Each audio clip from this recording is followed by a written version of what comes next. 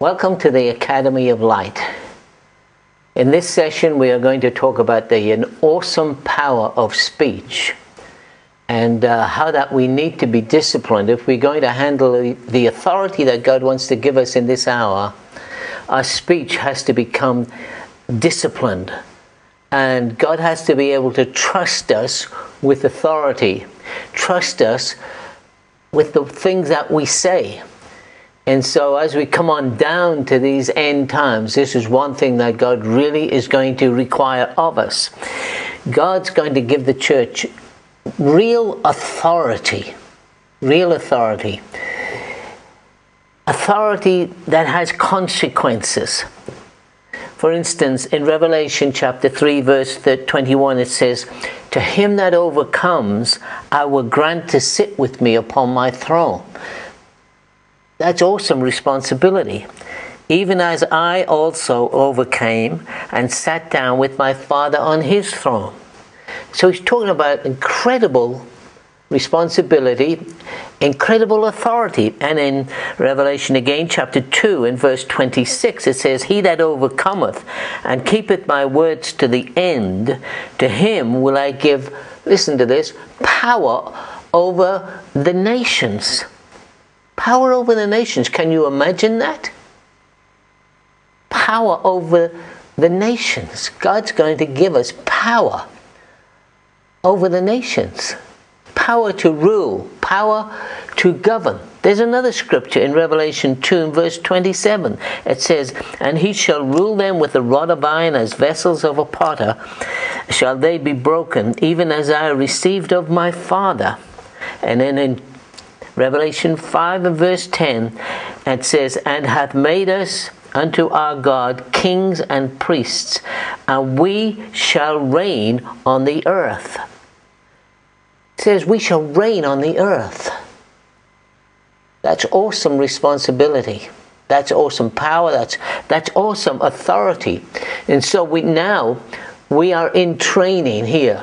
God is determining whether he can trust us. We're in training now to exercise authority. Authority which has awesome consequences. For instance, in the early church, we read the story in Acts chapter 5 and verse 1 of Ananias and Sapphira. Let's read it.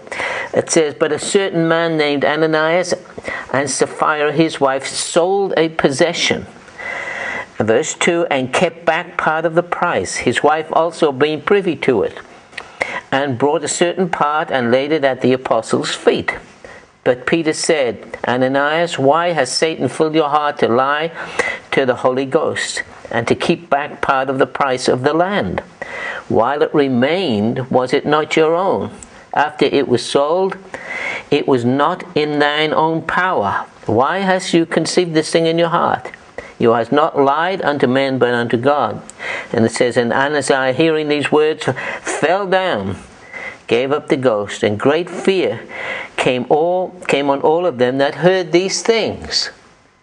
Now, his wife came in a little bit later, and Peter spoke just simple words about the same thing that's happened to your husband will now happen to you. And she fell down dead.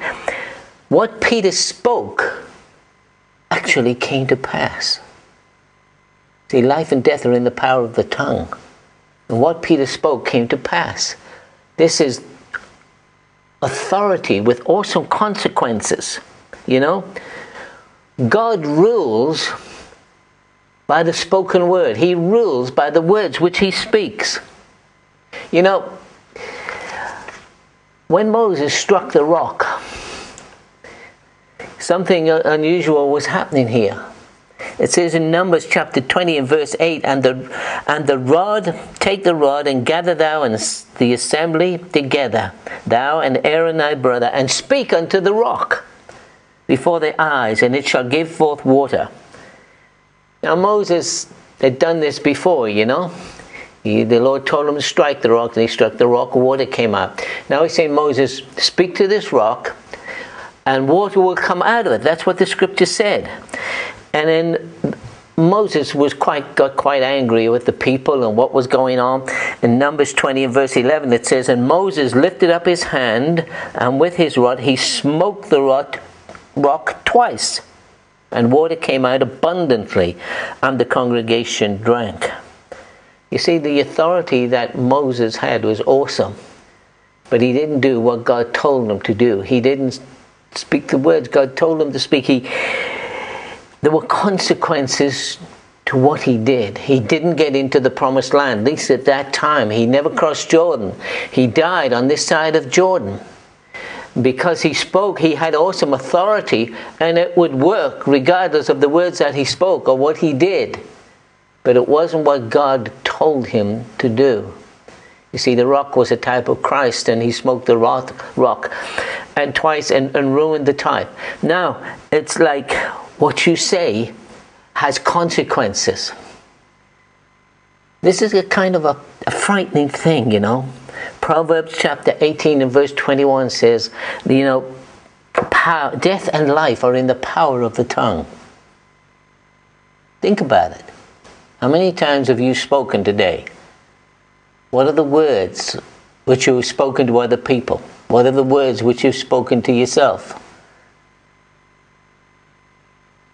Death and life flowed out of your mouth today. There's no neutral ground in this. Whatever you said produces life or produces death. It is positive or it is negative. You know, the Bible says we are made in the image and the likeness of God. What does that really mean? Well, that word image is an interesting Hebrew word, and it means a phantom or an illusion. It was denoting the spiritual qualities of man. We made like God. God is a spirit. We have spirit qualities within us. We have an inner person, an inner being. We are made in the image, the phantom, like the phantom of God, and his likeness, it says. You see, his likeness denotes a physical resemblance, our shape. We are shaped like God. We look like God. We have arms and a head and legs, and we look like God. We are made in the image and the likeness of God. Now, David asked this question, what is man? Why are you so interested in man? It's recorded in Psalm 8 and verse 4. What is man that you are mindful of him? And verse 5, for what thou hast made him a little lower than the angels, and hast crowned him with glory and honor. What is man that thou art mindful of him? It says he made him a little lower than the angels. That's a bad translation, because this word angel in the scripture is the word Elohim. It's the word for God.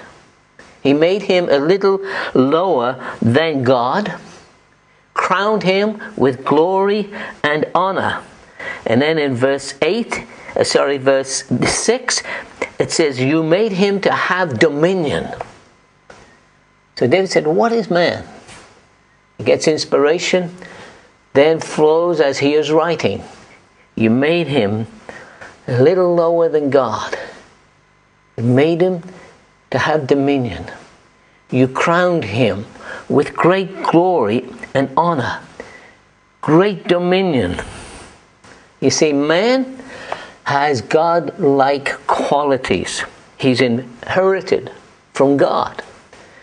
You don't have to be born again to have this. We are all, human beings, are made in the image. And it says, and the likeness of God. And God is a creator. And he creates with words that are spoken. And man has inherited that ability, whether you're born again or not. Our words are creative. Life and death is in the power of the tongue. This is one of the most fundamental realities of life. Now we really need to get a handle on this. We really need to understand this. Our words, the words that we speak, transcend this natural realm. And they have a direct influence on the unseen realm. Everything you say has a direct influence on the unseen realm. Now think about that. You know, human beings are very vocal creatures. That everything we say has an impact on the spirit realm. It has an impact on the unseen realm. And you know, there are 3 dimensions to the physical world. You know, 3 dimensions, like, which there's a line, a plane, if you like, a plane or a line. There is height, that's another dimension. There is depth, a 3D dimension, there is depth. We see everything in 3 dimensions. However, there is another dimension. And that is the 4th dimension. That is the realm of spirit. And it is the spiritual dimension that governs the physical dimension. And words that we speak are the interacting catalyst between these 2 realms, the physical world and the unseen world. It is words that are the catalyst which affect the unseen world. Words interact in that way. Now, the Bible tells us in the beginning God created the heavens and the earth. Genesis 1 verse 1. And in verse 2, and the earth was without form and void, and darkness was upon the face of the earth. So here we have a poetic world. It's like nothing is really formed. And God said, listen to this, God said, let there be light. Just a spoken word, and there was light. The physical world was brought into being by the words that God spoke. The unseen realm formed into a physical entity. Now you and I are made in the image and likeness of God. We have God-like qualities. And the words that we speak have a direct impact and influence on the unseen realm. We are all in the image and likeness of God, and we are creators. And the way that we create is by how we think, how we feel, what we say. Has a direct impact on the physical world. There are 3 basic spiritual forces in the earth. These forces are the Spirit of God, the Holy Spirit, the Spirit of man, and the spirit of Satan. 3 dimensions, three spiritual influences, if you like, for want of a better word, in the world today. And these are mentioned in the first 3 chapters of the book of Genesis, right at the beginning. The spirit of man, the Holy Spirit of God, and the spirit of Satan. These entities affected the whole of coming generations. They affected the whole of history.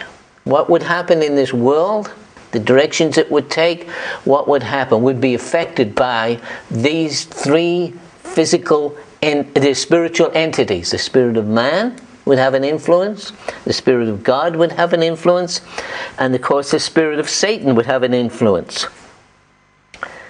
And so there are consequences to the words that we speak.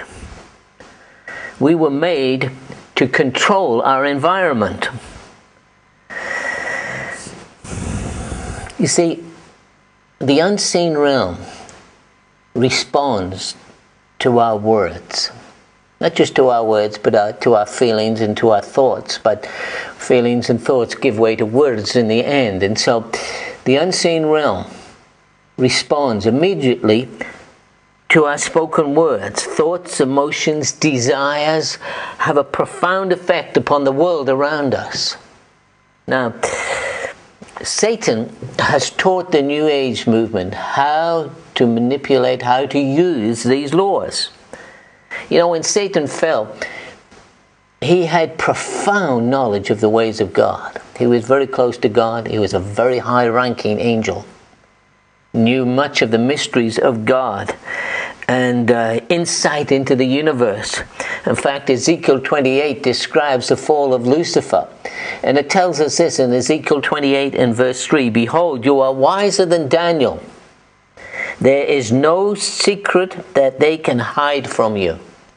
Talking about Lucifer. "With your wisdom and with your understanding you have gotten you riches, gotten gold and silver into your treasures. Son of man, Say unto the prince of Tyrus, who is a type of Satan, Thus saith the Lord God, because thine heart is lifted up, and you have said, I am a God. I sit in the seat of God.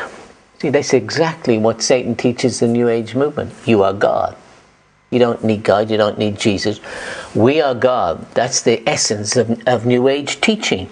And we can use our creative abilities to create whatever we want. And so, New Age seminars deal with this all of the time. How to gain wealth through these principles. Visualization, dreaming. They're all New Age techniques. And they work to an extent because man is creative. But you see, the difference between the New Age and the New Testament is this. It all comes down to the independent use of these abilities, the independent use of these laws, the motive for using these laws, operating out of our own will and direction. You see, when Moses got angry and struck the rock, it still worked. You see, the New Age movement uses these principles, and to a degree they work. Satan has insight and knowledge into the ways of God and into how much human beings are creative. Yeah, the rock responded and gave the water. But you see, Moses stepped outside of the will of God at that instance. In the New Age, you become your own God. You can learn to manipulate matter, learn to become wealthy, learn to master the physical realm. And basically, it's another form of Hinduism. But the principles are the same. The Bible draws a line when he says this, sons of God with great authority must be led by the Spirit of God. Jesus said of mine own self, I don't do anything by myself. What I see the Father do, that's what I do. You see, when you move in a word of knowledge and healing, where did that come from? That word of knowledge comes from the Spirit of God. That is insight into the will of God at that moment. Somebody there in the meeting or someone here in your home is sick. You have a word of knowledge. That word of knowledge comes from the Spirit of God to you to do something about it. Now, when you align yourself with the will of God and speak those words, the power of God flows, you see, to bring healing. The church so easily slips into New Age by seeking to use spiritual resources for what they want.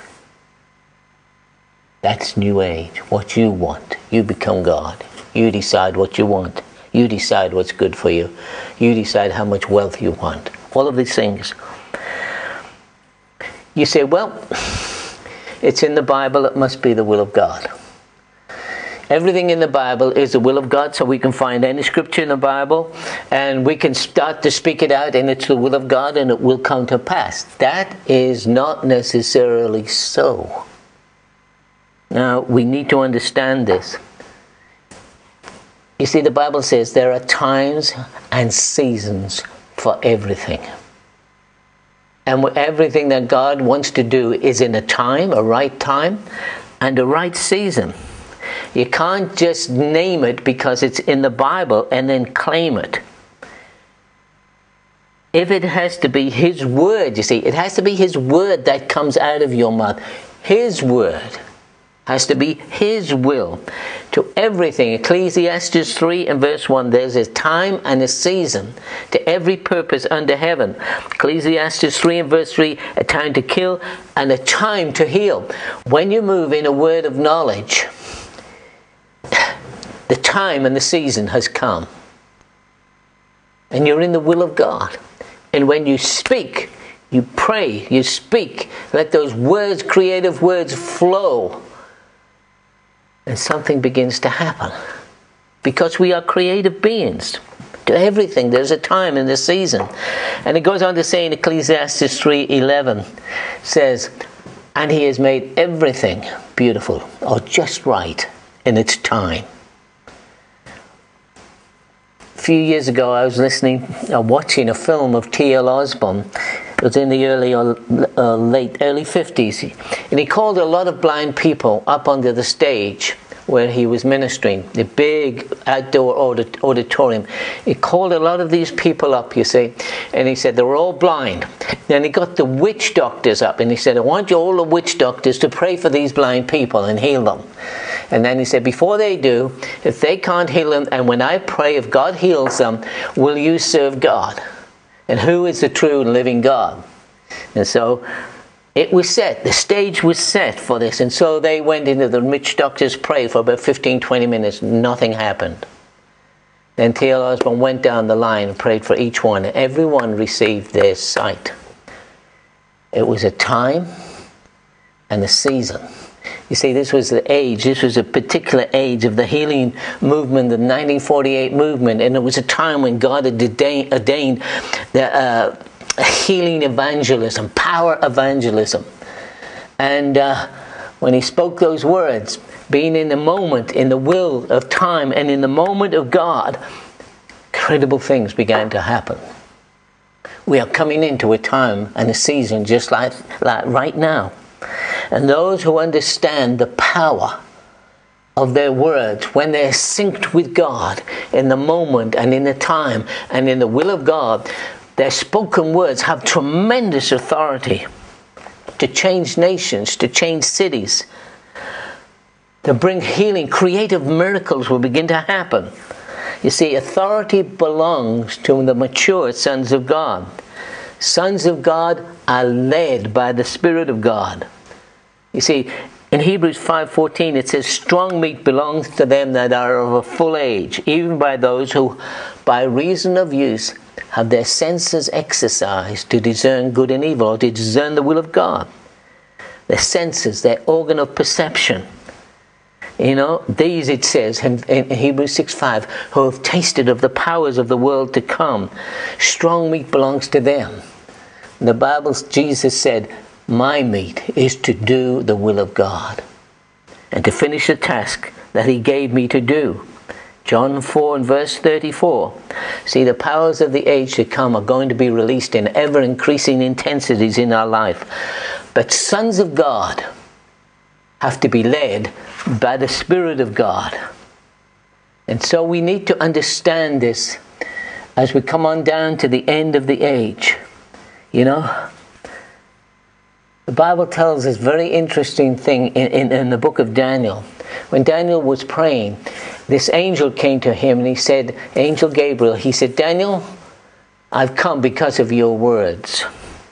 And it's kind of thinking, well, it's an incredible thing. Daniel 10:12, he said, thy words were heard, and I have come for your words. Your words are very powerful. God wants to bring us to an understanding of how powerful our words are. He wants to bring us to a time of being disciplined to such a degree that we can walk constantly in the will of God. And the words that come out of our mouth are his words and not our words. And his word never returns void. It accomplishes that which he has sent it to do. Let's just pray, shall we? Father, I pray today that this spoken word might find, that it might be seed that might take root in the hearts of your people. That they may understand the times and the seasons in which we are living. They might understand the tremendous importance of their words. And that they are creative beings. They were made in the image and likeness of God. And the words that they speak have a direct effect on the unseen world. Death and life are in the power of our tongues. I pray, Lord, that you begin to bring your people into a place of discipline. Discipline in their words. Discipline in their thoughts and emotions. That as they sync with you, Lord, that it will be no longer them that live it, but Christ that lives within them. And the words that they speak shall be brought to pass. They shall not return unto them void. but they shall accomplish that which has been spoken. Lord, you're training your people now for awesome authority. Before you return, Lord, before the millennium age comes in, you're teaching them to walk in authority, disciplined authority. I pray, Lord, that you'll give us ears to hear. We're going to continue with looking at the power of speech and the awesomeness of our words. And so today we're going to go a little deeper in this. You know, when God speaks, something always happens. When God speaks, something is done. When He speaks, it happens. This is one of the most fundamental realities of life, and also of us who are made in His image and His likeness. We really need to grasp this and understand it. When Jesus spoke, it was so. When God speaks, His word does not return void unto Him. And so we've been looking at how that our words impact the invisible realm and create change in that realm, which then creates change in this physical realm. Now, Mark 11, verse 23 tells us, "For verily I say unto you that whosoever shall say unto this mountain, Be thou removed, and be cast into the sea, shall not doubt in his heart, but shall believe those things which he saith shall come to pass, he shall have whatsoever he saith." An incredible statement. You know, I used to look at this statement and say, how can that be? And I know many of you have kind of pondered over this statement of Jesus. All you have to do is believe, and you shall have whatsoever you say. Okay. Many Christians have stumbled over this. How can this be so? You know, just prior to this, Jesus had been with His disciples, and they'd passed a fig tree, and there was no fruit on the tree. And Jesus looked at this fig tree, and there was nothing there. And He spoke words to that fig tree that it would no longer live. Now, the next day when the disciples came back that same way, they marveled because the fig tree was dead. And they marveled about this. And Jesus said, now, He said, "For verily I say unto you, whosoever shall say to this mountain, not doubt in his heart, but believe those things, he shall have whatsoever he saith." Not only was this just an example to the disciples, it was an example to you and I today. Now, we know that Israel, the fig tree spoke about Israel. But let's get past that and just look at the principle of this thing. You shall have whatsoever you say. Now, how can this be so? In verse 22 of Mark 11, it says, "And Jesus said unto them," look, He said, "have the faith of God." In our translation, the King James, it says, "have faith in God." But the literal Greek language says, "have the faith of God." And that really changes this verse. And the key lies in this verse to this whole thing. You're saying if you have the faith of God, you can say unto this mountain, "Be you removed," and it will happen. Because it is not you, it is God in you. The words are not yours. They're His words. That's why Jesus said, "I don't do anything unless I see the Father doing it." That's what gave Him 100% success, you see. Have the faith of God. You know, Jesus was not saying if you have faith, you can move this mountain. That's not what He was saying. That's not what He said. He said, if you have the faith of God, you can speak and that mountain will be removed. And it changes the whole picture of this thing. Now we know the Bible tells us that faith cometh by hearing. Romans 10:17. Faith cometh by hearing, and hearing by the word of God. Now, the word of God, the word there is the Greek word rhema. You see, faith doesn't come by reading the scriptures. Faith comes by having a particular word personally spoken and quickened to you. And it is faith cometh by hearing the rhema word of God. You see, faith comes before speaking the word. You can't talk yourself into faith. It's impossible to do that. Faith comes. It wasn't there before. Faith comes by hearing God speak to you, by Him imparting His known will to you, whether it be for that moment or for a long period. Faith comes when He speaks to us. And that's why in John 15 and verse 7 it says, if you abide in me, don't move outside of yourself, just abide in me, and my words, and the word is rhema, my spoken word to you, if you abide in me and my words, you shall ask what you will, and it shall be done unto you. That's John 15:7. So you couple those scriptures together. You see, if you abide in Him, rest in Him, don't do anything of yourself, and let Him speak His word to you, then you shall ask what you will. You shall speak that word out, and it shall be done. You see, we're coming into a time now when the sons of God are going to become into such union with the Lord, so one with the Lord, that what they speak will be the Lord speaking through them. And this is how God intended it to be. You see? We do nothing of ourselves. This is how God intended this whole thing to work. You know, whatsoever you shall ask in my name, I will do it, He says in John 14:13. If you ask anything in my name, it shall be done. Now, His name, asking in His name, very simply is asking with His permission. You already have His permission for this thing to happen, because He has spoken it into your heart. He has spoken it into your spirit, and you know it was a word from God. You know it was the mind and the will of God, and then whatsoever you ask concerning that thing will be done. You asked in His name.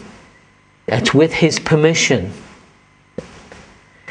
You see, there's a difference between the New Age and the New Testament. We talked about this in the last session. Their words, you see, are empowered by their fallen nature. Whatever they want. In the New Age, it's a selfish thing. We want wealth. We want this. We want the other. We want all of these things. This is how you get it. It's me, me, me, me. You are God. You can create whatever you want. The two kingdoms operate on two opposite poles. One is hate. The other is love. One is lies. The other is truth. One is light. The other is darkness. You see, we need to understand Satan can inspire rhema words as well, spirit quickened words, because the Bible tells us in Matthew 12 and verse 36, but I say unto you that every idle word, that word there is rhema, every idle rhema word that men shall speak, they shall give an account therefore in the day of judgment. For by your words you shall be justified, and by your words you shall be condemned. And you see, that which comes from our fallen nature, that which is inspired by Satan, can be a quickened word. But a rhema word, a word that comes from a spirit source, a word that comes from anger within us, you see, all that kind of thing, that originates in our fallen nature. That's the difference between the New Age and the New Testament. We only want what is the will of God. They want what is their will. You know? In Ephesians chapter 5 and verse 4 it says, neither filthiness, nor foolish talking, nor jesting, which are not convenient, but rather of giving thanks. That word jesting in the Greek has the thought of speaking out randomly without thought. Now, that's very interesting. We speak many words all day. How many of it is randomly without thought, you know? We wish we hadn't said that when we think about it later in the day, but we said it, you know, randomly. These words, and it's saying, you know, not foolish talking or jesting. The word jesting is randomly speaking stuff out. We speak in anger or uncleanness, and you empower Satan to change the world around you. You see, the problem with Christians is found in James 3:10. Out of the same mouth proceeds blessing and cursing. He said, my brethren, this ought not to be so. He said, do the fountains send forth at the same place sweet water and bitter? Or he said, can the fig tree, my brethren, bear olive berries? Either a vine, can it bear figs? So can no fountain both yield salt water and fresh. You know, out of our mouth, Christians' mouths, comes good and evil, salt water and fresh water. Bitter, sweet. We speak all day, it never ends. But there's death and life in the power of our tongue. And we need to understand that if we're going to carry authority and we're going to start to move in this, the things we say will come to pass. Delegated authority is different from just acting and moving in the faith of God. God delegated authority to Moses. He delegated authority to his disciples, and it just happened. And that was before Pentecost. They healed the sick, they cast out demons. That was delegated authority. Now God's going to give us in these end times great measures of delegated authority. But the danger with delegated authority is this, that it will work all of the time for us, whether it's in God or not in God. You see, Adam was Lord of this earth.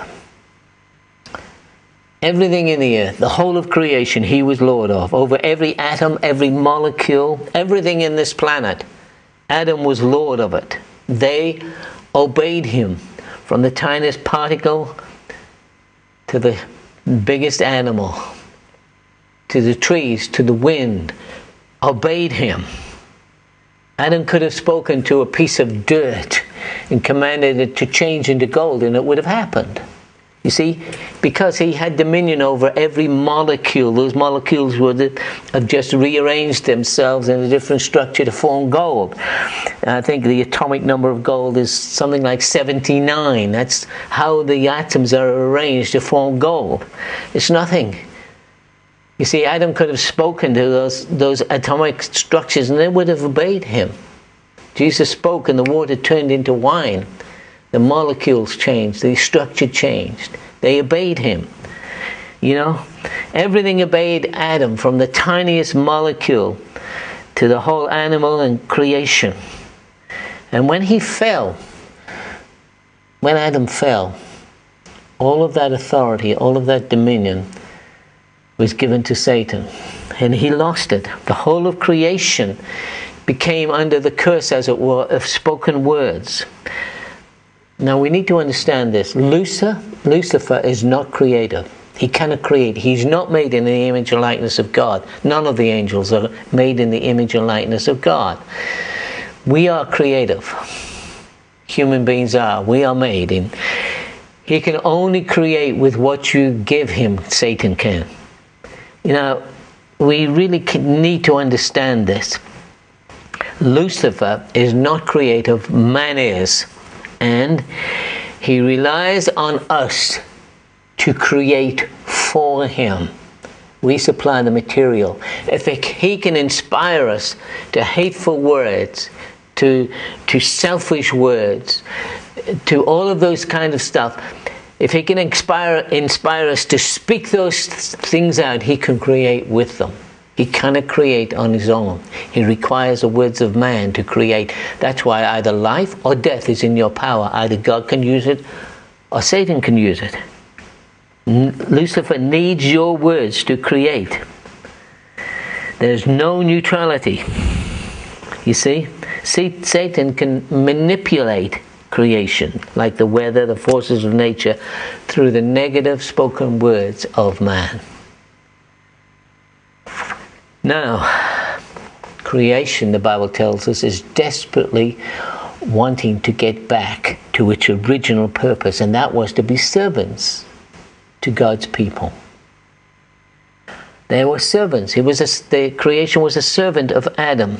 Romans 8:14, for as many as are led by the Spirit of God, they are the sons of God. For the earnest expectation of the creature waiteth for the manifestation of the sons of God. You see, creation wants to cooperate with us, serve us. You know, it says in Jesus, in Mark 4 and verse 39, it says, "And he arose and rebuked the wind and said to the sea, 'Peace, be still.' And the wind ceased, and there was a great calm. And he said unto them, 'Why are you so faithful? How is it that you have no faith?'" He just spoke, and the wind obeyed him. Every atom, every molecule rearranged themselves. And a great stillness came on the water. You see, creation has been under the control of Lucifer until God's people began to intervene and take their rightful place. Adam lost his dominion. We, in these last days, the sons of God, are going to take that same dominion back that Adam had. Creation needs to be redeemed and waits in expectation of the sons of God to arise. They want to become our servants. Romans 8 and verse 22. "For we know that the whole of creation groaneth and travails in pain together until now," right up from the fall he's talking about into this present time. "For the creature was made subject to vanity." Creation was made subject to vanity, but not willingly. Adam did this when he gave it away. "But by reason of him, Adam, who hath subjected the same," in hope. But there is hope, you see, for creation. It will change. "Because the creature itself also shall be delivered from the bondage of corruption unto the glorious liberty of the children of God." Creation was delivered over to Satan by man. In these last days, it's going to be redeemed back and brought under the dominion of man, the sons of God. We need this understanding to begin to rise up and take dominion over nature. This is very, very important. You know, with an understanding of this, God's words in our mouth can stop a hurricane in its tracks. It can stop the violence of nature. Nature wants to cooperate with us.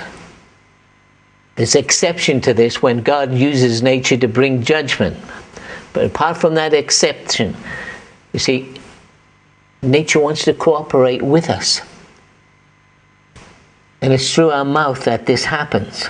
In Revelation 16:21 says, "There fell upon men a great hail out of heaven, every stone about the weight of a talent," that's about 100 pounds, "and men blasphemed God." You say he used it for judgment. But outside of that, God wants us to take control back of this earth. It was lost by man. It has to be regained by a man. It was regained by Jesus as a man. And now his sons finally have to rise up and take that position in him. Your words have consequences. Proverbs 6:2, "You are snared with the words of your mouth." You are taken with the words of your mouth. You know, I was called in to counsel someone a number of years ago, a woman who gave birth to a deformed child, and she was, you know, crying out to God, asking why he had allowed this to happen, I was called in to bring counsel to this woman, and I was praying with her, and I said, "Lord, why did this happen? Why did you allow this to happen?" The Lord took me back, and I heard her speak these words. In fit of anger, when she became pregnant, she's so angry about becoming pregnant, out of her mouth came the words, "I hope it is deformed when it's born." She was so angry. And I said, "You said these words." And she eventually admitted to saying those words. Obviously, every deformed child that is born is not that reason, but in this case it was. What you say has consequences. You know, every rhema, if it's a demonic inspired or fallen nature inspired word, a rhema word, a spirit inspired word, it will come to pass. That's why anger is so dangerous. You shall have what you say. Now in Hebrews 2 and verse 5 it says, "For unto the angels he hath not put in subjection the world to come whereof we speak, but in one in a certain place testified, saying, What is man that you are mindful of him, and the Son of Man that you visitest him?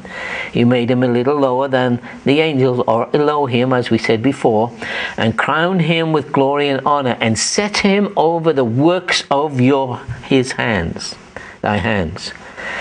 And you put all things in subjection under his feet." So in Hebrews chapter 2 verses 6 through 9, we see now Paul is taking this further than even David took it. It said that set him over the works of your hand, and you put everything under his feet. Okay. It says, "But now we see Jesus, who was made a little lower than the angel, Elohim, God, for the suffering of death, crowned him with glory and honor, that by grace of God should taste death for every man." Now the reason for this, the reason why Jesus did this, is in Hebrews 2 and verse 10, "For it became him, for whom are all things, and by whom in all things bring many sons to glory." The reason for this, Jesus was the first who went before us with this authority. The reason for this is so that he could bring many sons after him into that same place, giving him, setting over the works of his hands, just the same authority that was given to Adam. You see? Then in chapter 3, it starts out, verse 1, "Wherefore," after saying all this, he says, "Wherefore." So we need to know why the wherefore is therefore. So he says, "Wherefore, holy brethren, partakers of the heavenly calling," which is heavenly calling, with sons of God, "consider the apostle and priest of our profession, Christ Jesus." He is the high priest, it says, of our profession. That word profession is the Greek word for confession. And the Greek word, literally, the Greek word is homologia, which means to say the same things that God has said to you. Whenever God speaks to us, we say the same thing. And it is his words in our mouth. When we are saying the same thing, when we speak his words in our mouth, he is the high priest. He takes it before the Father and says, "Father, these are saying my words. They must be brought to pass." He is the high priest of our confession, high priest of the words that we speak when they are the same words that he is speaking through us. He takes them before the Father and says they must be brought to pass. This is an incredible thing, you see. God did not put angels, this world, into subjection to angels. He put it into man's subjection. Adam had it. And he set him over the works of his hands. And eventually lost it.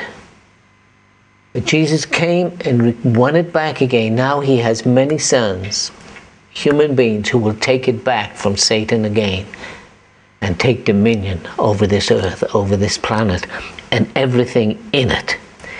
He will become the high priest of our words, and his words through our mouth will not return unto us void.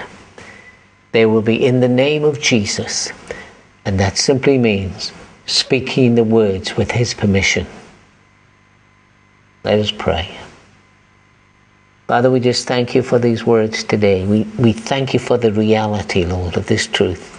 I pray that it will come home to your people in such a way that they'll begin to now dedicate their mouths, consecrate their mouths unto you, that their words may be that which brings life and not death, that they might be disciplined in their words, so that when you grant them and when you give them delegated authority, they will be disciplined and only speak your words, Father, in their mouths.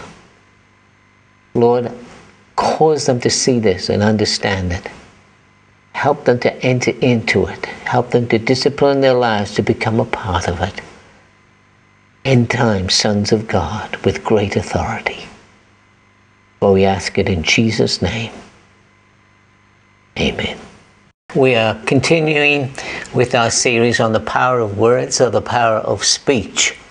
It is such an important subject that we really need to grasp this in all of its intensity, so that we begin to understand that our words are so important. You know, words have power much greater than most Christians understand. They can produce life, or they can produce death. You know, psychologists and medical doctors and philosophers are just starting to understand the power of words. They've been studying it for many years, the effect that words have on various things, on other human beings, on animals, on plants, and so on. You know, the Apostle James gave some remarkable insight into the power of words. Let's just read what he said. In James chapter 3 and verse 2 it says, "For we stumble in many things. If anyone does not stumble in word, he is a perfect man, and is able to bridle or control the whole body." You know, this is a remarkable portion of Scripture. It's like he was saying, you know, we mess up in many areas of our lives. But if we don't mess up on our speech, if we get this right, we are a perfect man, able to control, bridle, able to control our whole body. You know, that perfect man, that same word is used in Matthew chapter 5 and verse 48. It says, "Therefore you shall be perfect, just as your Father in heaven is perfect." That word perfect has the meaning to complete your purpose on this earth, the reason you are here for, to complete it, to come to the end of it, to fulfill it. And it has two basic meanings. It means, one, to fulfill our purpose, being conformed to the image of Christ. And secondly, fulfilling your destiny, the reason for which you came here. Now, this is remarkable. Being conformed to the image of Jesus, becoming like him, and also fulfilling our destiny. He says if we can control our tongue, if our speech is right, these two things will happen. We'll eventually fulfill our destiny, and we'll be conformed to the image of Jesus. And it's a remarkable passage of Scripture. If we stumble, you know, we stumble in many things. If anyone does not stumble in word, he is a person who will be conformed to the image of Jesus, and he will finish his course, his destiny here while on earth. And he goes on to say, and he is able to bridle his own whole body, to bridle his body, to rein in, to control his whole body. You know, when we get angry, our body releases all kinds of chemicals into the blood, and these create chaos on the inside of us. Our stress levels rise, our blood pressure goes up, all kinds of other nasty things begin to happen to us. And so as the body begins internally to rage out of control, the damage, internal damage physically to us is enormous. You see, stress is killing millions of people across the face of the earth. Now, James said in James chapter 3 and verse 3, he said this, "Behold, we put bits in horses' mouths, that they may," listen, "obey us, and turn their whole body." In other words, we can turn the whole body of a horse with a little small bit which is in their mouth. In other words, you can control that big horse by a tiny little bit in the mouth. Then it goes on in the verse 4, it says, "Behold, also ships, which though they be so great and are driven by fierce winds, yet they are turned about with a very small helm, whithersoever the governor listeth." And so it's in a boat. He's using the analogy of a boat. You know, you can get a huge boat, a huge liner, and it is controlled, it is turned by a tiny rudder.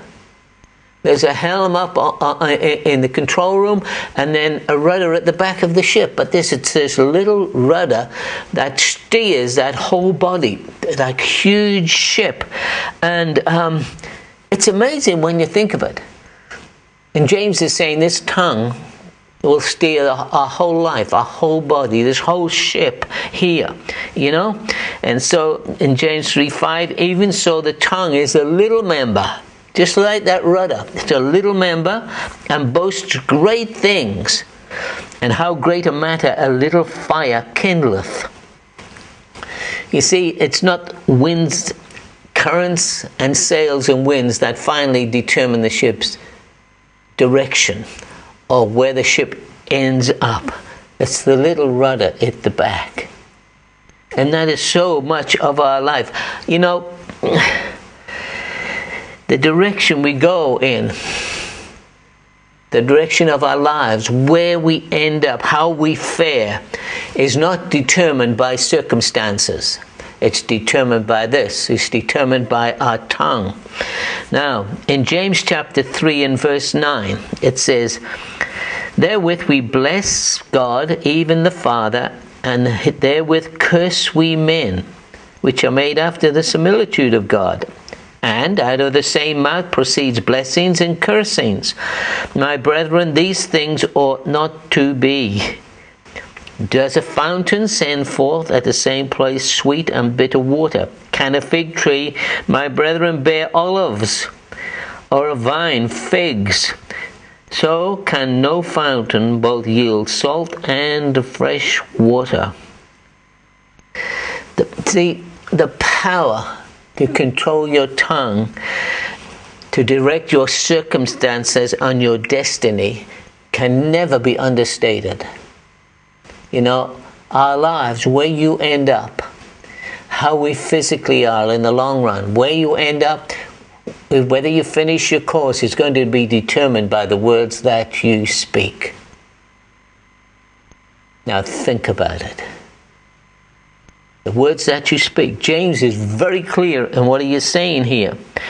You know, neurosurgeons have discovered that the speech center in the brain has direct control over our nervous system, the whole of our nervous system.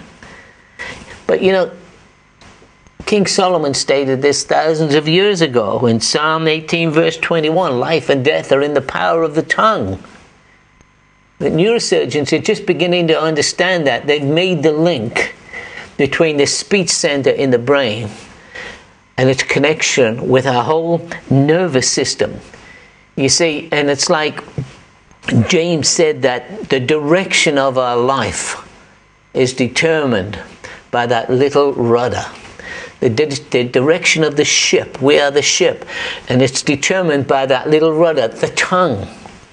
And the speech center in the brain has a direct effect on our whole nervous system. And it's not just your words that have an effect over your nervous system, your thoughts do as well. Because, you know, Proverbs 23:7 says, for as a man thinketh in his heart, so he is. So as we think, so we are. All right, now just muse on that for a moment. You need to understand it. What you think affects you physically. It affects your whole system. It affects your nervous system, your heart. It affects your lungs. It affects your skin. It affects everything in your physical body, the way you think. You see, and it's like, as you think, so you are.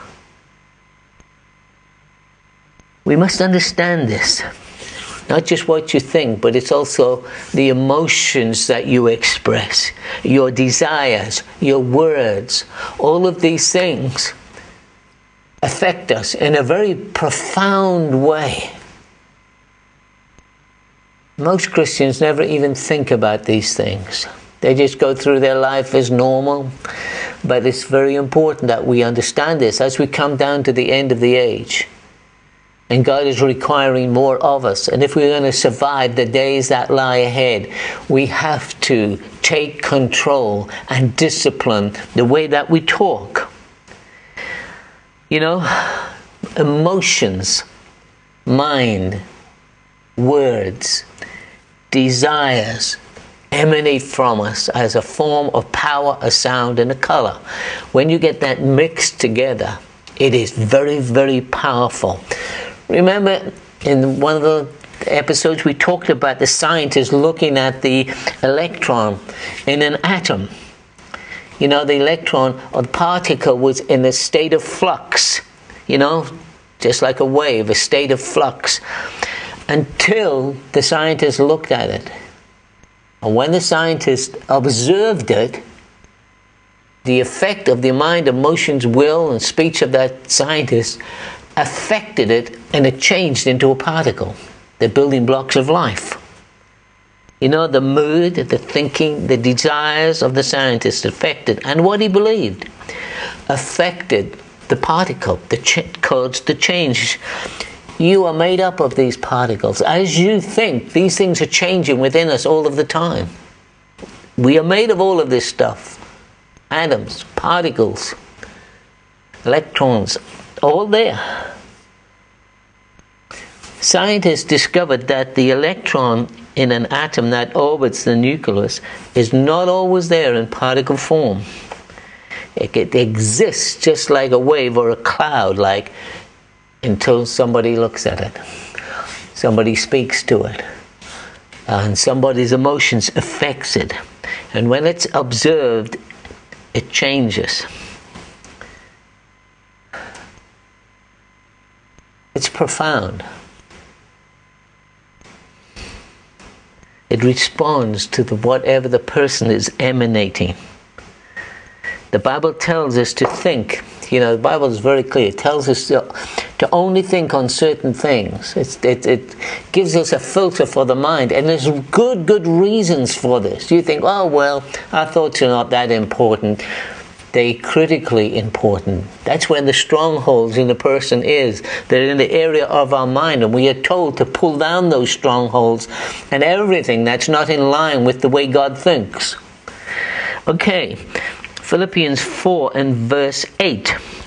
Finally, he said, the last thing he wanted to say, finally, brethren, whatsoever things are true, whatsoever things are honest, whatsoever things are just, whatsoever things are pure, whatsoever things are lovely, whatsoever things are of good report, if there be any virtue, if there be any praise, think on these things. See, he tells us very clearly, and he gives us a framework of where our thinking should be, and we're not to stray outside of that.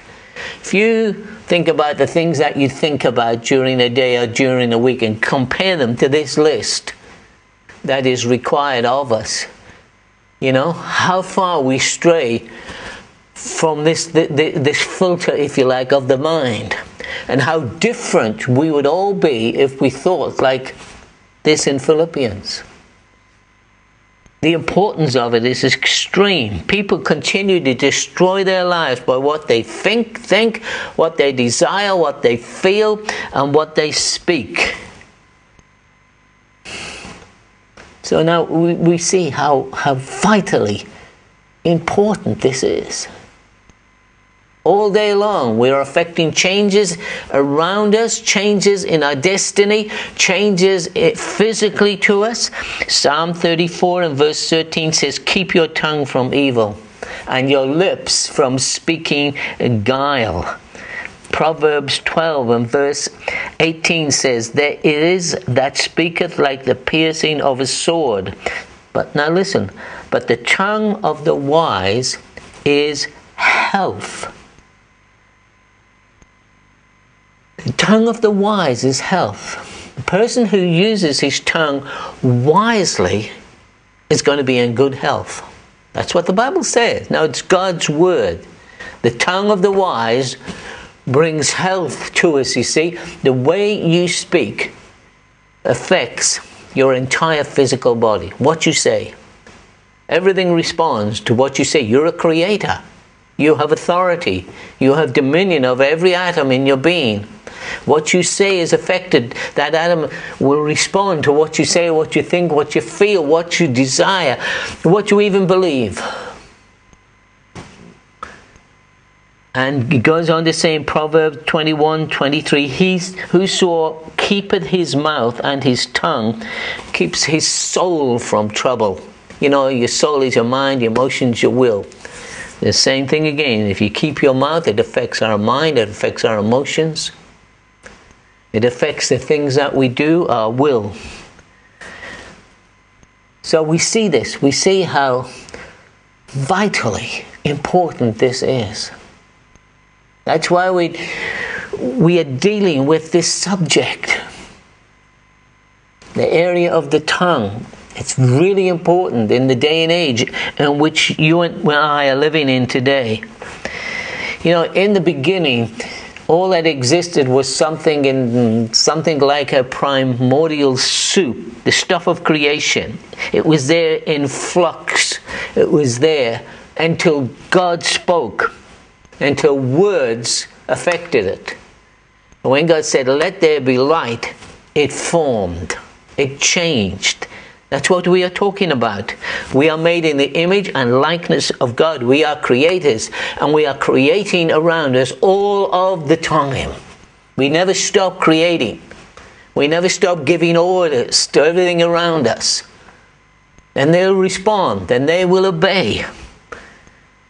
You know, we're going to see some incredible creative miracles when God's people begin to understand who they are. And how they can create. And how the power of the spoken word. The power of feelings. You know, what you speak affects the very foundational particles of this world. I wanted to talk to you for a few moments about Dr. Masaru Emoto. He's Japanese, not a Christian, but he was born in Japan. He was a graduate of Yokohama University, and as a doctor of alternative medicine, and he began to experiment with water, and he began to photograph crystals, frozen crystals, ice crystals, and the shapes and so on. And what he discovered was that whatever was spoken over those crystals affected the shape of the crystals. Now at first he couldn't believe this, and in the end he published a book, Messages from Water 1 and 2, the hidden messages in water. It's over 400,000 copies were sold worldwide. And what he found out was that the proof that thoughts, feelings, mood, music affected the crystals in a radical way. And by forming these crystals and then either playing music to them or pronouncing a blessing over them or pronouncing negative and curse-like words to them, the crystals formed according to the words. Now it's very, very interesting this man is not a professing Christian, as you and I would understand, and he probably has a new age leaning to him, but his study was amazing, and it shows us some things.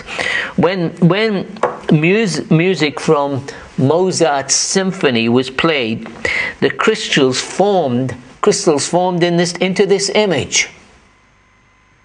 And this is very interesting. It shows that the life in these crystals responded to music and words. You know, when we realize that all things are held together by the life and power of Jesus, we see how that life responds to love, positive affirmation. For it tells us in Colossians 1:16, for by him were all things created that are in heaven, that are in earth, visible and invisible, whether they be thrones, dominions, principalities, or powers. All things were created by him and for him. He is before all things. Listen, and by him all things consist or continue to exist. And the Greek word there for consist has the meaning to be held together. And so we see this beautiful crystal. Mozart's music was played while the ice was forming this crystal, and this is what turned out to be. They played another song, secular song, to another crystal that was beginning to form in the ice, and the song was called "You Make Me Sick." It was played, and when the crystals formed, this was the crystal that formed. You know, it looks just like kind of vomit. It began to conform to the words that of the music, and it looks like vomit. You know, you shall have whatsoever you say, Jesus said. You know, and when a song like Love and Gratitude was played, this is what the other crystal formed into. It's absolutely beautiful. You see this? No wonder the psalmist said in Psalm 19:14, let the words of my mouth and the meditation of my heart be acceptable in thy sight, O Lord. You know, finally, when other crystals were formed, they played heavy metal music. This is the crystal it formed into. It looks like a vortex of total confusion. The scary thing is this: almost 70% of your physical body is made up of water. What are we doing to our body? The words that we speak and sing and listen to have a profound effect on us. It said that the words of our mouth is just like a rudder. It turns, it guides the whole ship. King David said, set a watch over my mouth, O Lord, in Psalm 141:3. Keep the door of my lips. And so he talked about his lips as being a door. And out from that door, all kinds of things flow. The world will change. Your world will change. You will change by what you speak, what you say, what you feel. You know, your self-image is very, very important. And it's important that you speak about who Christ is in you. Not so much who you are in Christ, but who Christ is in you. We have his nature. Paul said, I can do all things through Christ. He said, you know, and in the name of Jesus, we can do all things. With his permission, under his will, under his dominion, we can do all things. We are more than conquerors. It's time to consecrate our mouth. Let the words of our mouth, the meditation of my heart, be acceptable unto the Lord. And we have to surrender to a higher authority. You know, Romans 12, verse 1, I beseech you that you surrender your whole being to the Lord. To exercise authority, we have to be able to hear and discern what the Lord is saying. And then we are dealing with a series on the importance of the power of speech, the words that we speak, and how they affect everything. And I mean everything around us is affected by them. And, you know, we need to grasp what is being said. We need to grasp by revelation. It's just not enough for me to impart information to you. There needs to be an impartation in such a way that revelation, God quickens it, and so it becomes real to you, becomes a part of you, becomes a revelation to you. Because revelation carries with it faith, and it also carries with it the ability for you to enter into the revelation. You see, knowledge will not do that, but revelation knowledge will. It gives you, it has these added qualities or elements to it, which brings us to the place of being able to enter into it. And so we need to pray and that God will speak to us by revelation, so that we have has an impact upon us, and it begins to change us and affect us. Now, we're going to deal with today the nature and the power of words, but particularly the nature. You know, human beings are very vocal creatures. And generally speaking, they're not aware of what their words are doing.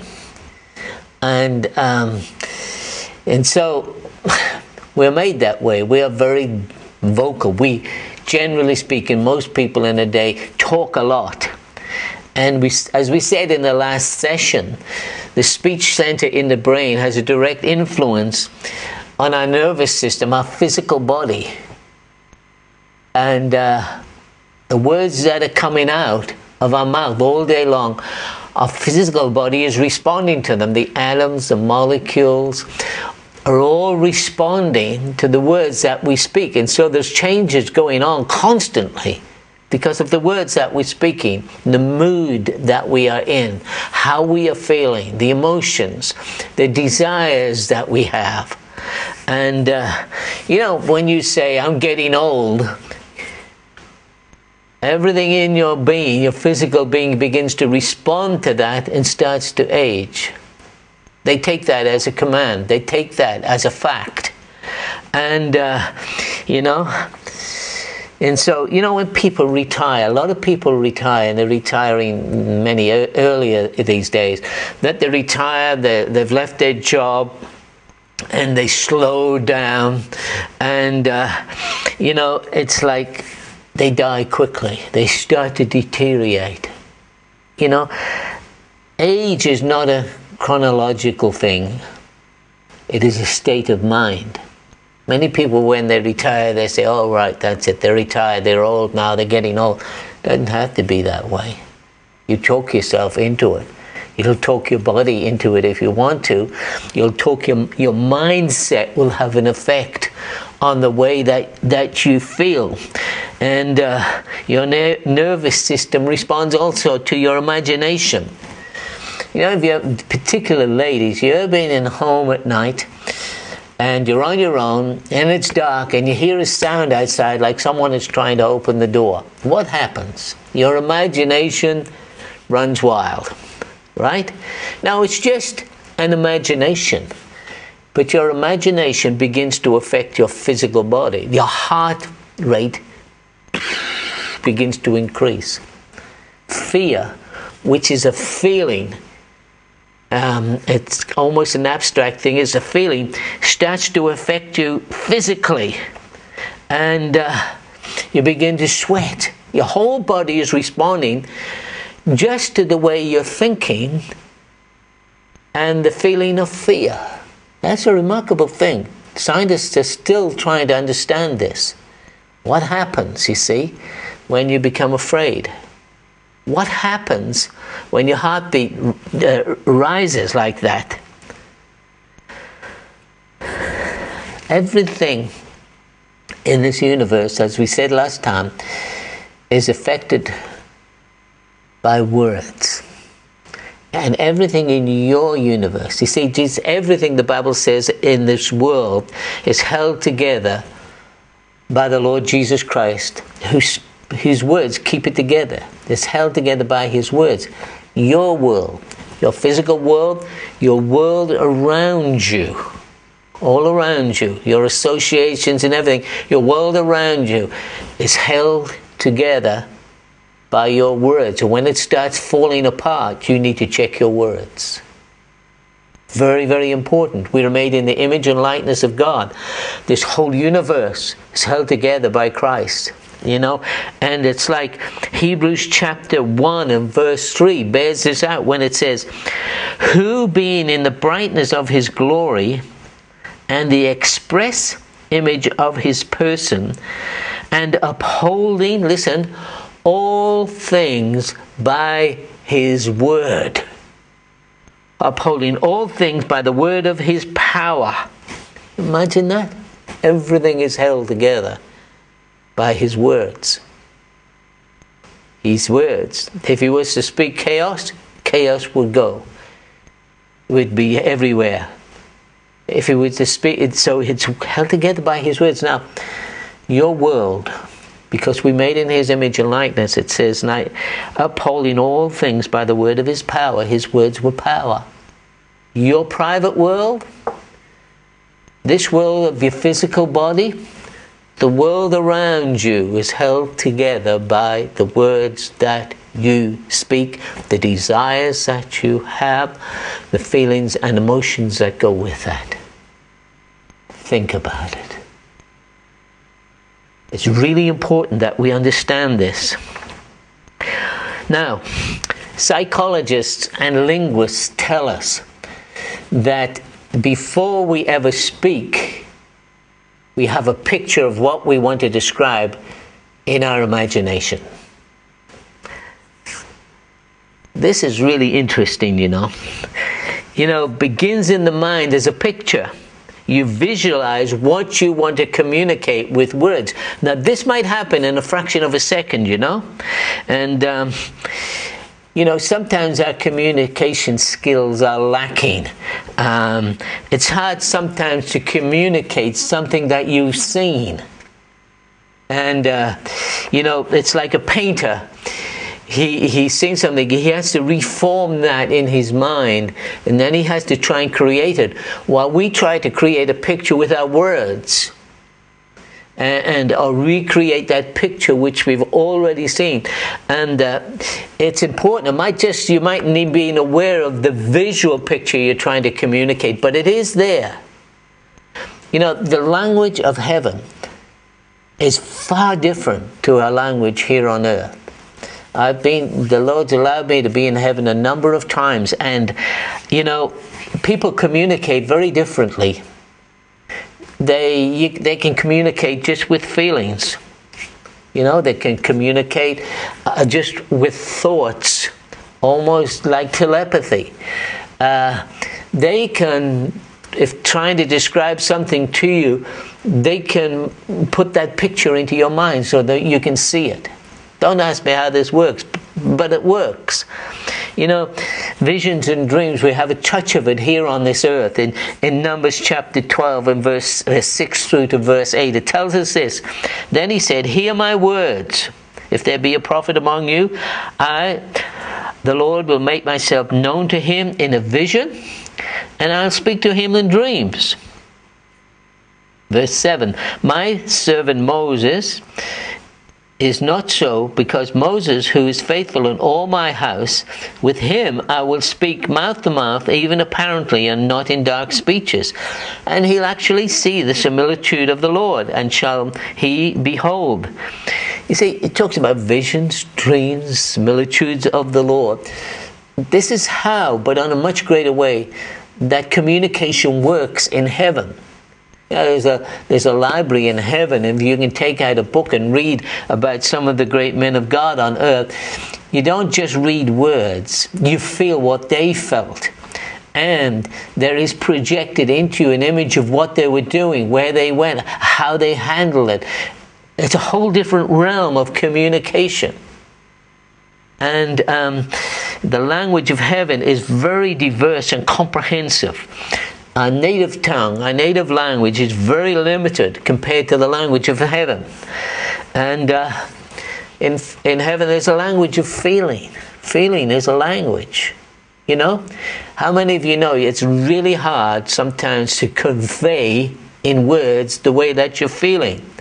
Because it's a feeling, but we need words to convey it. And sometimes we can feel what the other person is feeling. Let me just say something to you. See if you can kind of grasp this. When you combine words with imagination and feelings, you transcend the natural realm into the realm, the fourth dimension. You see, because words emanate a power, a color, a sound. They are a force, creative force. Feelings operate, depending on what feelings they operate, a different color, different sound. Desires, the same. Words, the same. When these combine, They produce a powerful creative force. Now this is not New Age, believe me. This is how it is. This is how it is in heaven. And this is how it is in the spirit realm when we speak, if we could only see it. And combining it. You see, before God ever created this world, it was in his heart. It was in his mind what he wanted. It was in, if you like, his imaginations. You know, because it's in our heart before we speak it. In Matthew chapter 12:34, O generation of vipers, now how can ye, being evil, speak good things? Then he said this, for out of the abundance of the heart, the realm of the heart, the unseen realm, the imaginary realm, the unseen realm, out of the abundance of the heart, your mouth will speak. It's in the heart first. It's in the form of pictures. It's in the form of imagination before you speak it out. It begins in the mind as a picture. You visualize what you want to communicate. Now, what we need to understand is the unimaginable creative power that we human beings have, but don't appreciate it. We're not aware of it. Because we cannot see, unless your eyes are open to the realm of the Spirit, which the Lord allowed mine to be for a period of time, to see how this thing worked. And you know, words are vibration. They have power. And when we combine them with imagination, feeling, and strong desire, the mix is so creative. It is unbelievable. And a threefold cord, you see, is not easily broken. When these things begin to come together. See, words are powerful, but when you mix them with emotion, their power is increased. When you mix them with feeling and strong desire, the magnitude of that becomes much, much greater. God said to Abraham, you know, in Genesis 13 and verse 14, and the Lord said to Abraham after that Lot was separated from him, he said, lift up now your eyes and look from the place where you are northward and southward and eastward and westward. Then he said this, for all the land which you see, to you I will give it, and to your seed forever. Now, he promised him to give him all of the land that he could see. Now, he couldn't see all of the land that God had promised to him from that vantage point. He couldn't see him with his physical eyes. So he was talking with more than just the physical eyes. The land that God promised them was a huge area you could never see. It's over the horizon. That he said, I'll give you all the land that you can see. And you see, we can only go as far as we can see. We can only go as far as we understand by revelation. Then we can go that far. It's just not knowledge. It's revelation. Real unfolding of the Holy Spirit giving us understanding in such a way. Only then can we go to that point. Now, when God promised Abraham that his seed would be, you know, as many as the stars in heaven. So, you know, Abraham had trouble visualizing his seed, you know. He had sons and daughters and the thing, but his seed would be that many people. How could he visualize all of that? So God says, look, I'll help you with this. He said in Genesis 15:5, and he brought him forth abroad that was outside and said, now look towards the heavens and tell me the stars. Are you able to number them? And he said, so shall your seed be. He said, you visualize all of the stars as children. You say, oh, that's New Age. No, it's New Covenant. It's also the Old Covenant too. You can only speak what you have first in your heart, what you can see. Now, he said, all right. So every time when Abraham sat out at night outside his tent, the stars were spread above him. He would think, my children, that's how many they're going to be. That was a very powerful creative force. the image, the vision, the image of the heart, of visualization. That was very, very important. He said, I'll give you all you can see the land. This is how many children we had. Look at the stars. Keep looking at them, because that's how many it's going to be. You see, in the fourth dimension language, vision is needed. And same with the language of feeling. It transcends the physical. It moves us over into the fourth dimension. What is feeling? It's an intangible thing. It's in the fourth dimension. It's not in this physical world in which we live. It's another dimension. It's in one spirit, you see. And it transcends the physical and moves over into the dimension of God. Listen, in Matthew 14 and verse 14, it says, And Jesus went forth and saw a great multitude, and was moved with compassion towards them, and he healed their sick. What's compassion? He said he was moved with compassion and then healed the sick. See, compassion is a feeling. The strong feeling took hold of him. That combined with his word that he spoke, healed the sick. Mark 1 and verse 41, and Jesus, moved with compassion, put forth his hand and touched him, and said unto him, I will. Talking to the leper, he said, Be clean. And as soon as he had spoken, immediately the leprosy departed from him, and he was cleansed. You know, first he was moved with compassion. That's strong feeling, coupled with a strong desire to do something about this problem. Compassion. Connected with his word which he spoke, I will be thou clean. Just those two together created a tremendous force. You know, desire, the spoken word, feeling, compassion, a threefold cord's not easily broken. And, you know, combining the three different sounds that came in the unseen realm, three different smells, three different colors, all these things combining. The creative thing in the spirit world, the creative language began to flow from him. You know, in working with angels, in healing, compassion is needed before they can work with us. Vision is used to describe what you want done, and the words you speak brings it together. Okay? In healing, compassion is necessary. Compassion is needed to lock in onto the angels of healing, who will release the flow and power with you.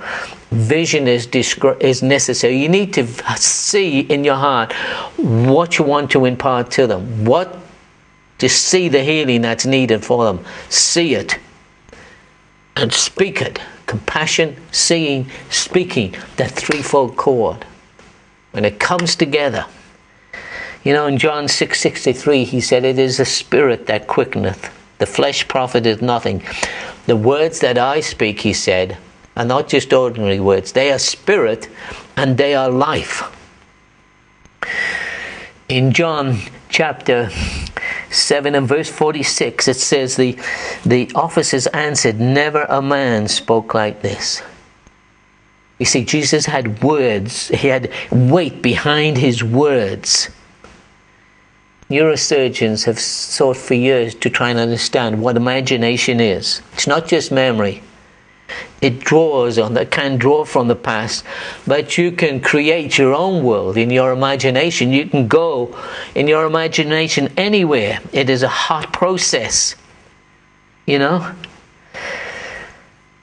That's why, you know, when God was creating this world, you know, the Bible says, in Isaiah 55 in verse 11, he said, So shall my word that goes forth out of my mouth, it shall not return unto me void. He used the word void. And it shall accomplish whatever I send it to. All right, the same word is used in Genesis chapter 1, when the soup of creation was just there. brooding over the earth. And you know, it was just there. The earth was without form and void. It's the word void. And he spoke. He said, let there be light. And it all changed. Creation started. Something began to happen. And it says, like, you know, God's word, when he speaks a word, out of the nothingness comes something. And he said, it will not return back to that nothingness. It will accomplish to what I've sent it to. And it was the same, you know, with Mary, when the angel came to Mary and said she was going to be with child and bring forth Jesus. She said, how can this bring thee? How can this be so? And the angel of the Lord answered, the Holy Ghost will come upon you. In Luke 1:35, and the power of the highest shall overshadow you. Therefore also that holy thing which shall be born in you shall be called the Son of God. You know, it's very interesting language. It says, you know, it shall overshadow you.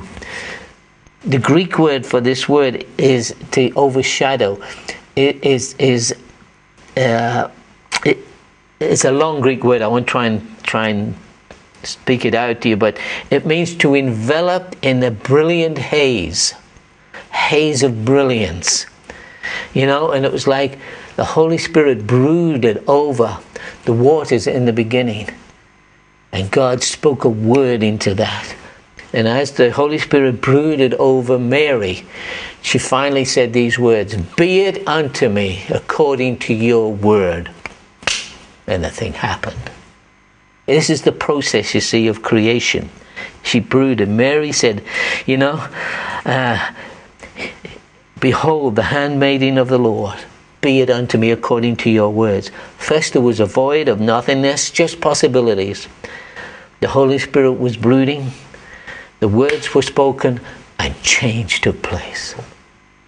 Let the words of my mouth and the meditation of my heart be the right words, O Lord. The Holy Spirit is always brooding. He is always overshadowing. You know, it's like in Acts chapter 5:15, it says, inasmuch as they brought forth the sick into the streets and laid them on beds and couches, that at least the shadow of Peter passing might overshadow them. It's the same word, to a haze of brilliant light. The Holy Spirit, it's the same word. It doesn't tell us how Peter prayed, but wherever he went, there was this Holy Spirit brooding. This haze of brilliant light was with him, and when he spoke, it would form. It doesn't tell us how Peter prayed, as I said, but you know, Jesus had said to them, these signs shall follow them that believe in my name. And he told them, they shall heal the sick, cast out demons, and do all of those things, take up serpents. Now, the word of God in our mouth is so powerful. The Holy Spirit came, the Spirit of God came to Abraham and gave him a word. And it says by faith he went out and followed that word. And in Romans 4 and verse 18 it says, who, it's talking about Abraham, who against hope believed, that he might become the father of many nations according to that which was spoken to him. So shall thy seed be. And not being weak in faith, he considered not his own body now dead, when he was about 100 years old, neither yet the deadness of Sarah's womb. And he staggered not, you see, at the promises. Every night he sat outside. He says, my children. As far as he could see in his heart, he knew that God was going to give that to him. That's the way it works. That's the nature of words. That's the power of words. That's the kind of person and power and influence that you have. It is really, really important you use it aright, and you only use it. You only use it when you have the word of the Lord in your mouth. Let's pray. Father, we thank you again. Thank you for your goodness, your blessings. We thank you, Lord, for your word. I pray that it'll find a place within the hearts of your people, that it might begin to turn them around, causing them to understand who they are in your image and likeness, causing them to understand the responsibility they have to order their words aright. Bring it home, Lord, by the power and revelation of your Spirit to their hearts, I pray. In Jesus' name, amen. We are dealing with this series on the importance of the power of speech, the words that we speak, and how they affect everything. And I mean everything around us is affected by them. And, you know, we need to grasp what is being said. We need to grasp by revelation. It's just not enough for me to impart information to you. There needs to be an impartation in such a way that revelation, God quickens it, and so it becomes real to you, it becomes a part of you, it becomes a revelation to you. Because revelation carries with it faith, and it also carries with it the ability for you to enter into the revelation. You see, knowledge will not do that. But revelation knowledge will. It gives you, it has these added qualities or elements to it, which brings us to the place of being able to enter into it. And so we need to pray and that God will speak to us by revelation, so that we have has an impact upon us, and it begins to change us and affect us. Now, we're going to deal with today the nature and the power of words, but particularly the nature. You know, human beings are very vocal creatures. And generally speaking, they're not aware of what their words are doing. And so we're made that way. We are very vocal. We, generally speaking, most people in a day talk a lot. And as we said in the last session, the speech center in the brain has a direct influence on our nervous system, our physical body. And the words that are coming out of our mouth all day long, our physical body is responding to them. The atoms, the molecules are all responding to the words that we speak. And so there's changes going on constantly because of the words that we're speaking, the mood that we are in, how we are feeling, the emotions, the desires that we have. And, you know, when you say, I'm getting old, everything in your being, your physical being, begins to respond to that and starts to age. They take that as a command. They take that as a fact. And, you know, and so, you know, when people retire, a lot of people retire, and they're retiring many earlier these days, that they retire, they've left their job, and they slow down, and, you know, it's like they die quickly. They start to deteriorate. You know, age is not a chronological thing. It is a state of mind. Many people, when they retire, they say, oh, right, that's it. They're retired. They're old now. They're getting old. It doesn't have to be that way. You talk yourself into it. You'll talk your body into it if you want to. You'll talk your mindset will have an effect on the way that you feel. And your nervous system responds also to your imagination. You know, if you have particular ladies, you ever been in home at night and you're on your own and it's dark and you hear a sound outside like someone is trying to open the door? What happens? Your imagination runs wild, right? Now, it's just an imagination, but your imagination begins to affect your physical body. Your heart rate begins to increase. Fear, which is a feeling, it's almost an abstract thing, it's a feeling, starts to affect you physically. And you begin to sweat. Your whole body is responding just to the way you're thinking and the feeling of fear. That's a remarkable thing. Scientists are still trying to understand this. What happens, you see, when you become afraid? What happens when your heartbeat rises like that? Everything in this universe, as we said last time, is affected by words. And everything in your universe. You see, Jesus, everything the Bible says in this world is held together by the Lord Jesus Christ, whose words keep it together. It's held together by his words. Your world, your physical world, your world around you, all around you, your associations and everything, your world around you is held together by your words. And when it starts falling apart, you need to check your words. Very, very important. We are made in the image and likeness of God. This whole universe is held together by Christ. You know, and it's like Hebrews chapter 1 and verse 3 bears this out when it says, who being in the brightness of his glory and the express image of his person, and upholding, listen, all things by his word. Upholding all things by the word of his power. Imagine that. Everything is held together by his words. His words. If he was to speak chaos, chaos would go. It would be everywhere. If he was to speak, so it's held together by his words. Now, your world, because we made in his image and likeness, it says, upholding all things by the word of his power. His words were power. Your private world, this world of your physical body, the world around you is held together by the words that you speak, the desires that you have, the feelings and emotions that go with that.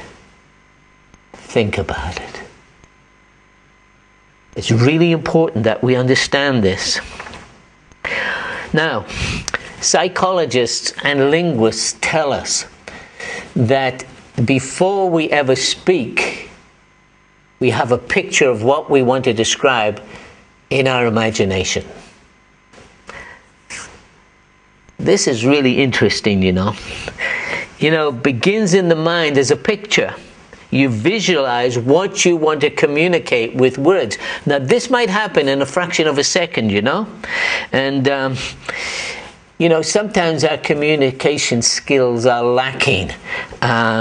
It's hard sometimes to communicate something that you've seen. And, you know, it's like a painter. He's seen something, he has to reform that in his mind, and then he has to try and create it, while we try to create a picture with our words and or recreate that picture which we've already seen. And it's important. You might need being aware of the visual picture you're trying to communicate, but it is there. You know, the language of heaven is far different to our language here on earth. The Lord's allowed me to be in heaven a number of times, and you know, people communicate very differently. They can communicate just with feelings. You know, they can communicate just with thoughts, almost like telepathy. They can, if trying to describe something to you, they can put that picture into your mind so that you can see it. Don't ask me how this works, but it works. You know, visions and dreams, we have a touch of it here on this earth. In Numbers chapter 12 and verse 6 through to verse 8, it tells us this. Then he said, hear my words. If there be a prophet among you, I, the Lord, will make myself known to him in a vision, and I'll speak to him in dreams. Verse 7, my servant Moses is not so, because Moses, who is faithful in all my house, with him I will speak mouth to mouth, even apparently, and not in dark speeches. And he'll actually see the similitude of the Lord, and shall he behold. You see, it talks about visions, dreams, similitudes of the Lord. This is how, but on a much greater way, that communication works in heaven. There's a library in heaven, and you can take out a book and read about some of the great men of God on earth. You don't just read words, you feel what they felt. And there is projected into you an image of what they were doing, where they went, how they handled it. It's a whole different realm of communication. And the language of heaven is very diverse and comprehensive. Our native tongue, our native language is very limited compared to the language of heaven. And in heaven there's a language of feeling. Feeling is a language. You know? How many of you know it's really hard sometimes to convey in words the way that you're feeling? Because it's a feeling. But we need words to convey it. And sometimes we can feel what the other person is feeling. Let me just say something to you. See if you can kind of grasp this. When you combine words with imagination and feelings, you transcend the natural realm into the realm, the fourth dimension. You see, because words emanate a power, a color, a sound. They are a force, creative force. Feelings operated, depending on what feelings they operated, different color, different sound. Desires, the same. Words, the same. When these combine, they produce a powerful creative force. Now this is not New Age, believe me. This is how it is. This is how it is in heaven. And this is how it is in the spirit realm when we speak, if we could only see it. And combining it. You see, before God ever created this world, it was in his heart. It was in his mind what he wanted. It was in, if you like, his imaginations. You know, because it's in our heart before we speak it. In Matthew chapter 12:34, O generation of vipers, now how can ye, being evil, speak good things? Then he said this, for out of the abundance of the heart, the realm of the heart, the unseen realm, the imaginary realm, the unseen realm, out of the abundance of the heart, your mouth will speak. It's in the heart first. It's in the form of pictures. It's in the form of imagination before you speak it out. It begins in the mind as a picture. You visualize what you want to communicate. Now, what we need to understand is the unimaginable creative power that we human beings have, but don't appreciate it. We're not aware of it. Because we cannot see, unless your eyes are open to the realm of the Spirit, which the Lord allowed mine to be for a period of time, to see how this thing worked. And you know, words are vibration. They have power. And when we combine them with imagination, feeling, and strong desire, the mix is so creative. It is unbelievable. And a threefold cord, you see, is not easily broken. When these things begin to come together. See, words are powerful, but when you mix them with emotion, their power is increased. When you mix them with feeling and strong desire, the magnitude of that becomes much, much greater. God said to Abraham, you know, in Genesis 13 and verse 14, and the Lord said to Abraham after that Lot was separated from him, he said, lift up now your eyes and look from the place where you are northward and southward and eastward and westward.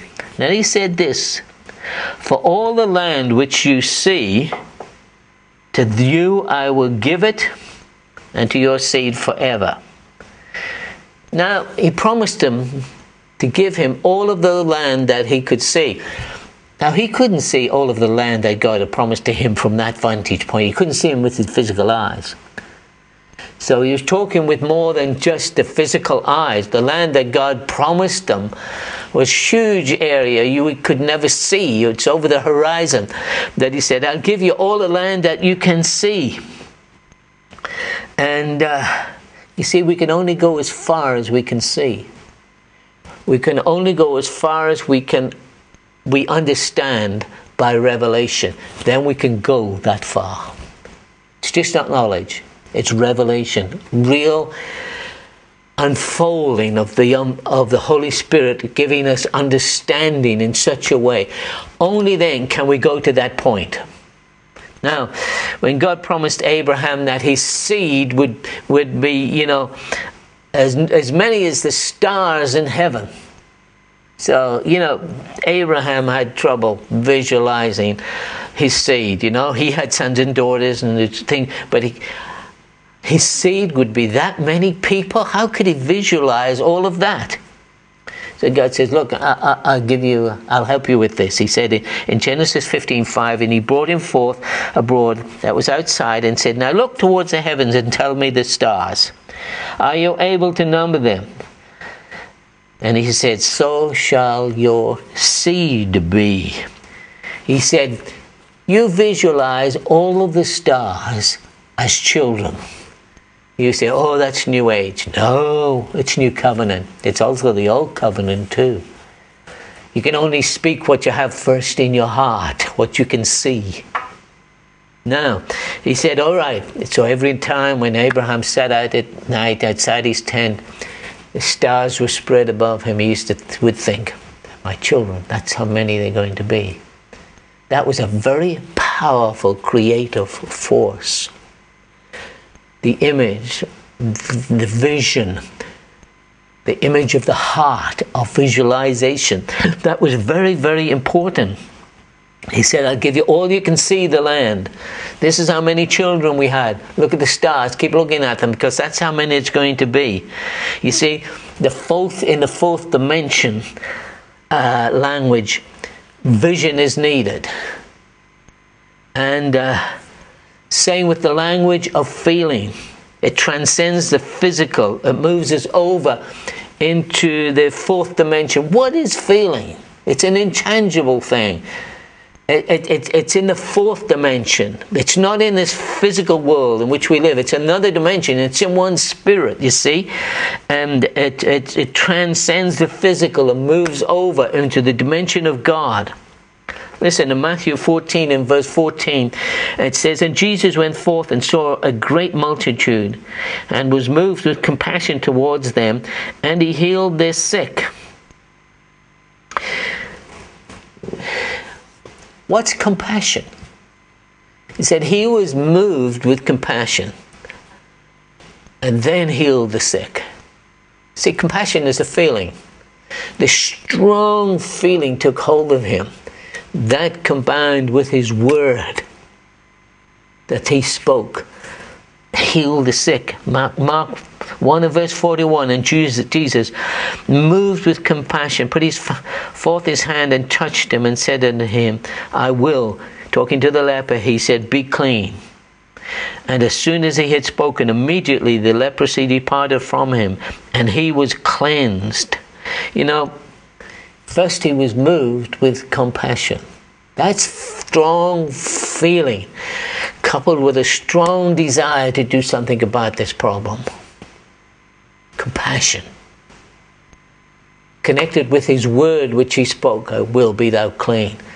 Just those two together created a tremendous force. Desire, the spoken word, feeling, compassion, a threefold cord's not easily broken.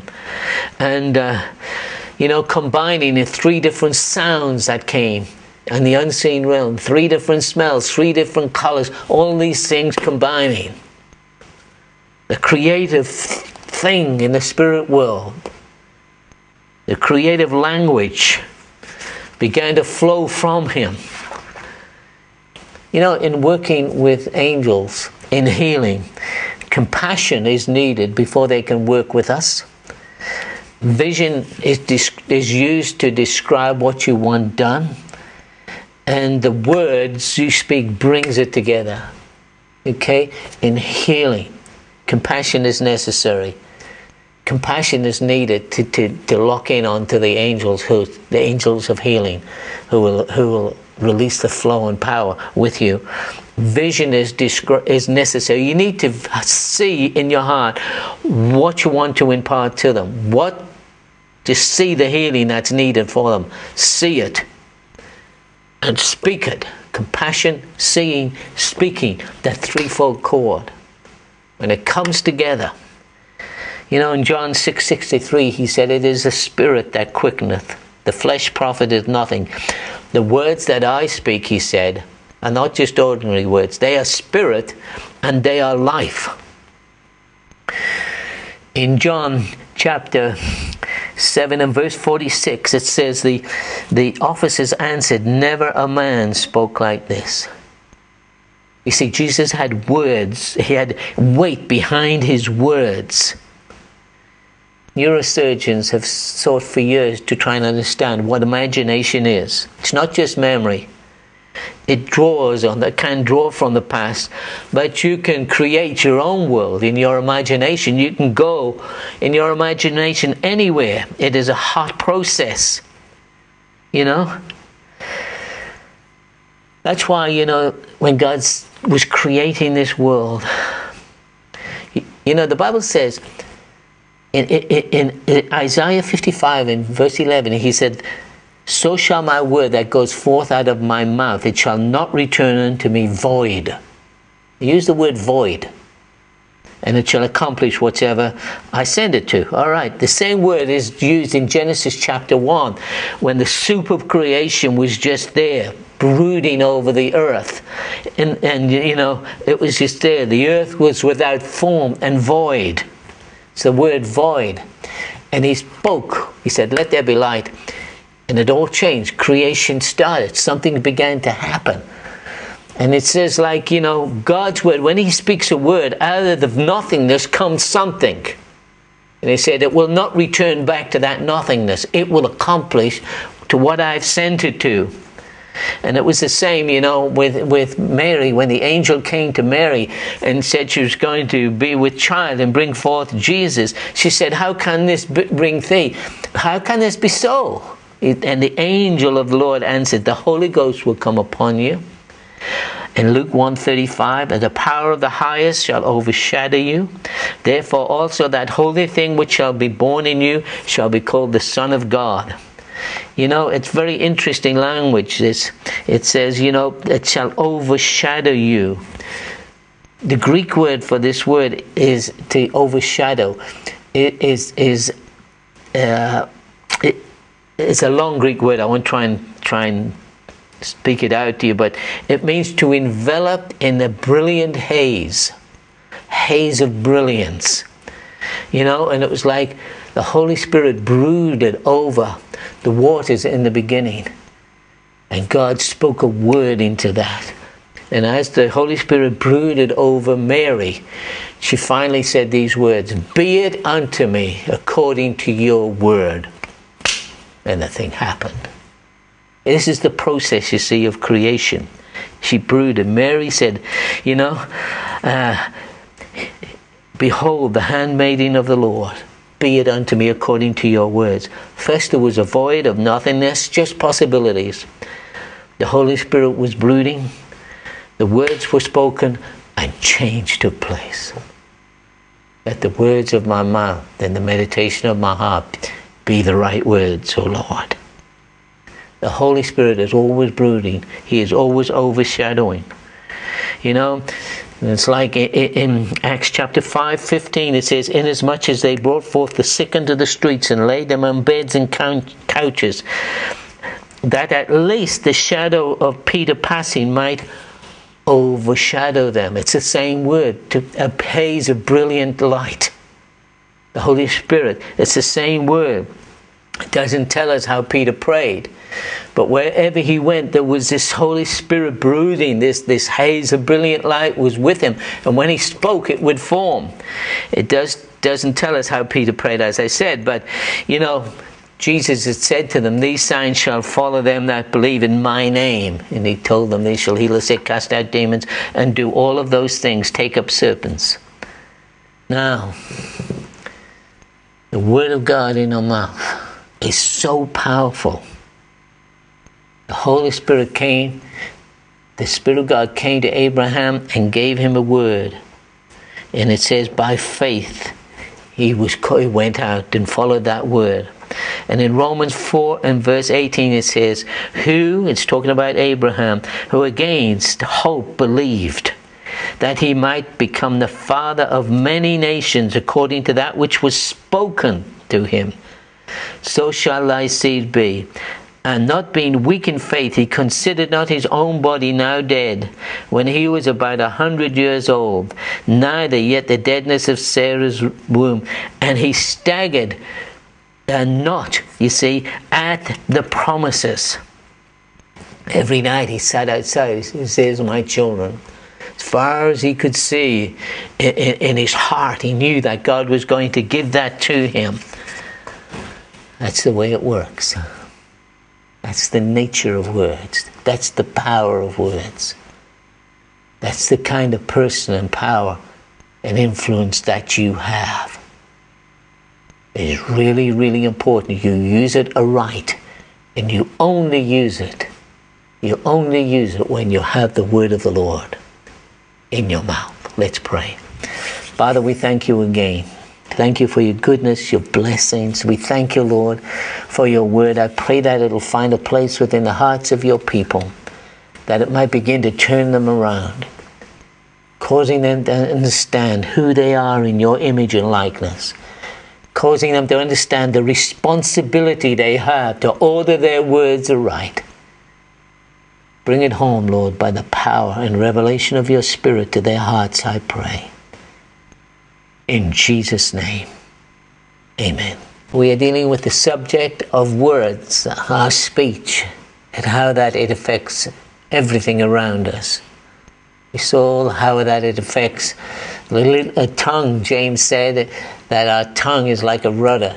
It determines where the ship ends up. It determines in what course, what direction the ship sails in. It's the same with our lives. Our lives is like that ship. And it controls our world. And so this is the importance of the subject in which we're dealing with. And today we're going to deal with a little bit more about the tongue and our destiny, and how it shapes our destiny. And you know, this generation has been given destinies like no other generation on the face of the earth.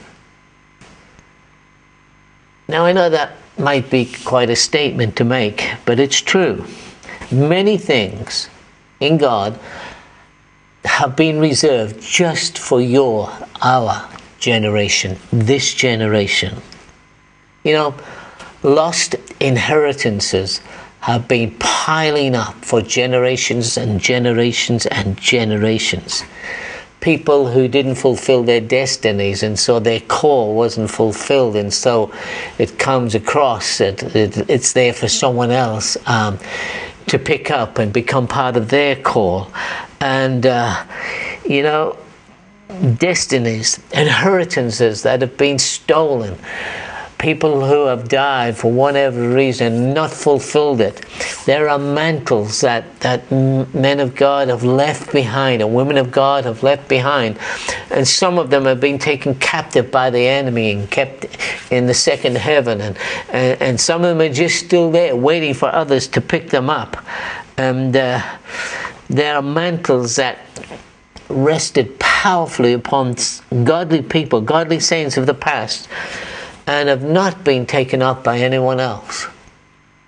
We're living in a time now when many of the saints, the ministries from the 1948 move, will be taken home. People like Billy Graham and Oral Roberts and T.L. Osborne. Their mantles will remain. And their mantles will become powerful to those who are able to have them assigned to them and picked up and to run with them. They'll become much, at least 7 times more powerful than the men it rested upon. But they're held there. There are places, you know, in heaven where provision is stored for this generation. Huge amounts of provision. And there are spare parts, you know, spare body parts for creative miracles. There are models of buildings that need to be built over the next few years.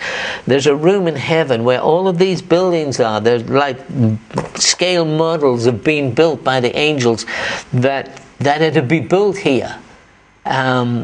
And all of these things have been reserved for this generation. And, you know, I saw inventions which had been put together and made and are waiting to be picked up. reserved, you see, for this generation, reserved for the day and age in which you and I are living in.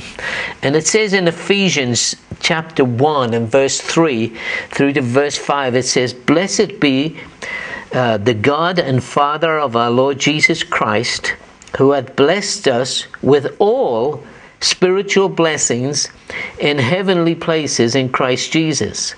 So there are spiritual blessings in heavenly places reserved, held for us there. Verse 4, "According as he has chosen us in him before the foundation of the world." That's destiny. "That we should be holy and without him and blame before him in love." So he chose us before the foundation of the world. "Having," in verse 5, "predestinated us," first chosen, then predestinated, "unto the adoption of children by Jesus Christ, according to the good pleasure of his will." And so we have a generation here. We have all this stuff in heavenly places. These blessings in heavenly places. Blessed us with all that we need is reserved for us in heavenly places. Now think about that. Everything that you and I need to fulfill our destinies is held somewhere in heavenly places for us, this generation, to pick up. This generation is very special, and many things have been reserved just for this generation. And so, in 1 Peter 1 and verse 3, it goes on to say, "Blessed be the God and Father of our Lord Jesus Christ, who according to his abundant mercy has begotten us unto a lively hope." There's a hope there, by the resurrection of the dead, "to an inheritance, incorruptible and defiled and faded not away, reserved in heaven for us." And see, and why for this generation, "who are kept by the power of God through faith, ready to be revealed in the last times." Ready to reveal that we're living in the last times. All this stuff, an inheritance, blessed and abundant blessing reserved in heaven for us, or in heavenly places for us, this generation, for us to be released or to be revealed in these end times. Now think about it. Destiny, elect according, an inheritance reserved for us in the end times. You see, all that we need to fulfill our destiny has been reserved for us. It already exists. The finance that we need, the giftings we need, the abilities that we need, the contacts that we need to have, all of that's been arranged for this generation. We're living in the day, of the acceleration of time. Everything we know around us is being accelerated. Time is an earthly concept. In the realm of the spirit, there is no such thing as time. It doesn't exist there. Time is an earthly reality. But we're reaching a point, I'm not sure how this works, but things are moving much, much faster. Everything is in a state of acceleration. And, this phenomena is both in the natural and in the spiritual. In regard to the coming harvest, it tells us this in Amos 9:13, "Behold, the day shall come, saith the Lord, that the plowman shall overtake the reaper, and the treader of grapes, him that soweth seed." The treader of grapes, him that soweth seed, "and the mountains shall drop sweet wine, and all the hills shall melt." Okay, this exponential acceleration is needed in order to reap the harvest. Time is very short. There's a huge harvest to be reaped. But he said, things will speed up so quickly, the plowman shall overtake the reaper. In other words, there'll be continuing harvest coming in all of the time. And, how does this affect our lives today? How does this impinge on our daily lives? How should we be responding to this? We know computers have sped up most things in our lives, and the acceleration and advancement in all fields of science is due in part to computers. But it's the same in the realm of the spirit. Things are moving much quicker. the concept of sowing and reaping is the turnaround in sowing and reaping is much speeded up. It's becoming much quicker. And in Daniel 12 and verse 4, it says, Daniel, shut the words and seal the book even to the end of the time, and the time of the end, and many shall run to and fro. Knowledge shall increase. Many shall run to and fro. To travel from England to Australia 100 years ago took about 8 to 9 months. Now it takes just a matter of hours. It says knowledge shall increase. Well, we understand that today. Everything is happening more quickly. But the problem is, you see, for the average Christian, life goes on as usual. And this is a major problem for Christians today. Jesus said, as it was in the days of Noah, so it will be like in our days. They married, they gave in marriage, they ate and they drank, and they did all of the normal things, but didn't really know that the flood was right upon them. It's a bit like that today. We continue with our lives like nothing is going to change. But Jesus is coming very soon. We're heading into days of great tribulation, and Jesus is coming. We're at the end of time, and so much has been reserved for this generation. That's what we've been reading. Time is running out fast, and we need an ark. As it was in the days of Noah. You see, Noah built an ark, and they rode through the storm of those days. God didn't deliver them from the storm. They rode through it and rode over that storm. And we need an ark to live in, an ark to survive the coming days.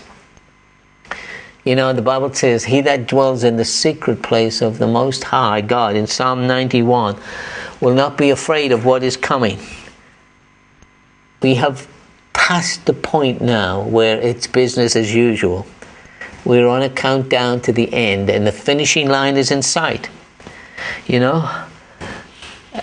A little while ago, the Lord spoke to me in a vision, and he said, you are now entering a time when you will not be able to walk with me unless you have a constant connection with me.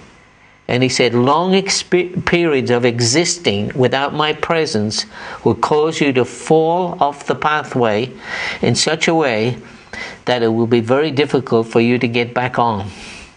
It talked about a pathway in Proverbs 4:18, but the path of the just is as a shining light that shineth more and more, and to that perfect day.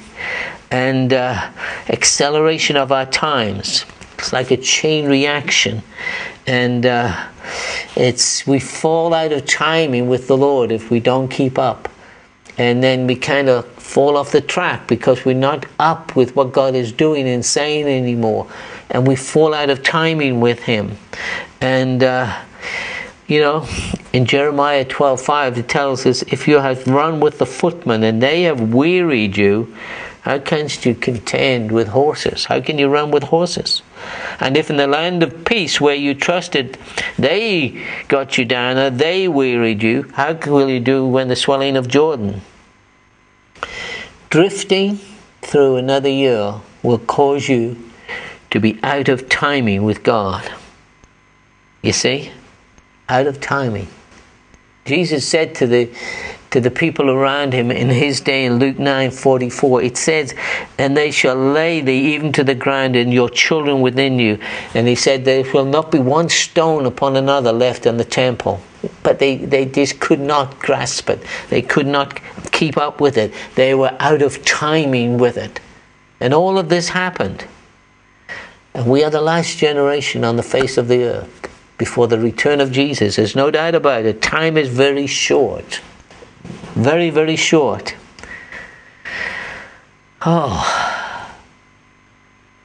Your destiny is important. And it has to be fulfilled in the time that we have got left. We are running out of time. In Revelation 10:5, an angel, or 10:6, it says, an angel, it says, stood on the earth, 1 foot in the sea, 1 foot in the land, and he said, time shall be no more.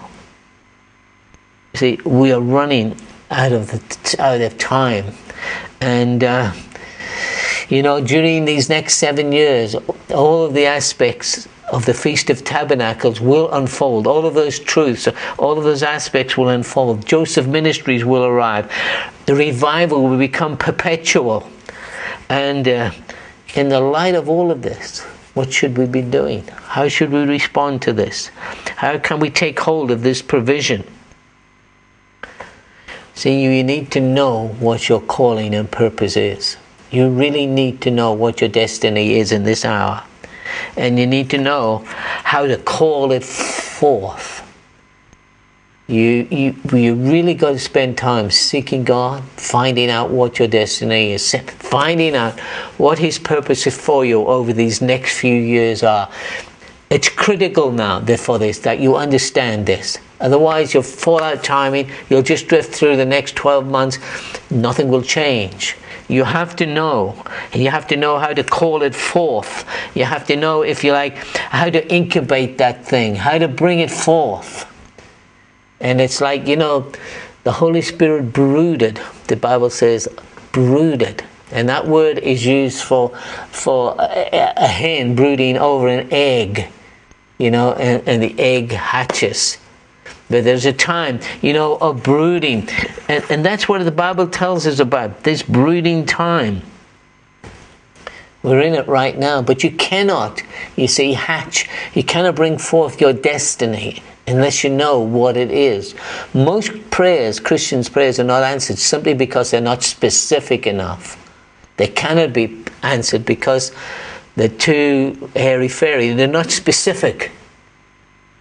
Your destiny is not something that, it has to be something that is specific. You need to know what you are called to, where you are heading, and consistency is needed, discipline is needed. You need to take control of your time, redeeming the time, because the Bible says the days are evil.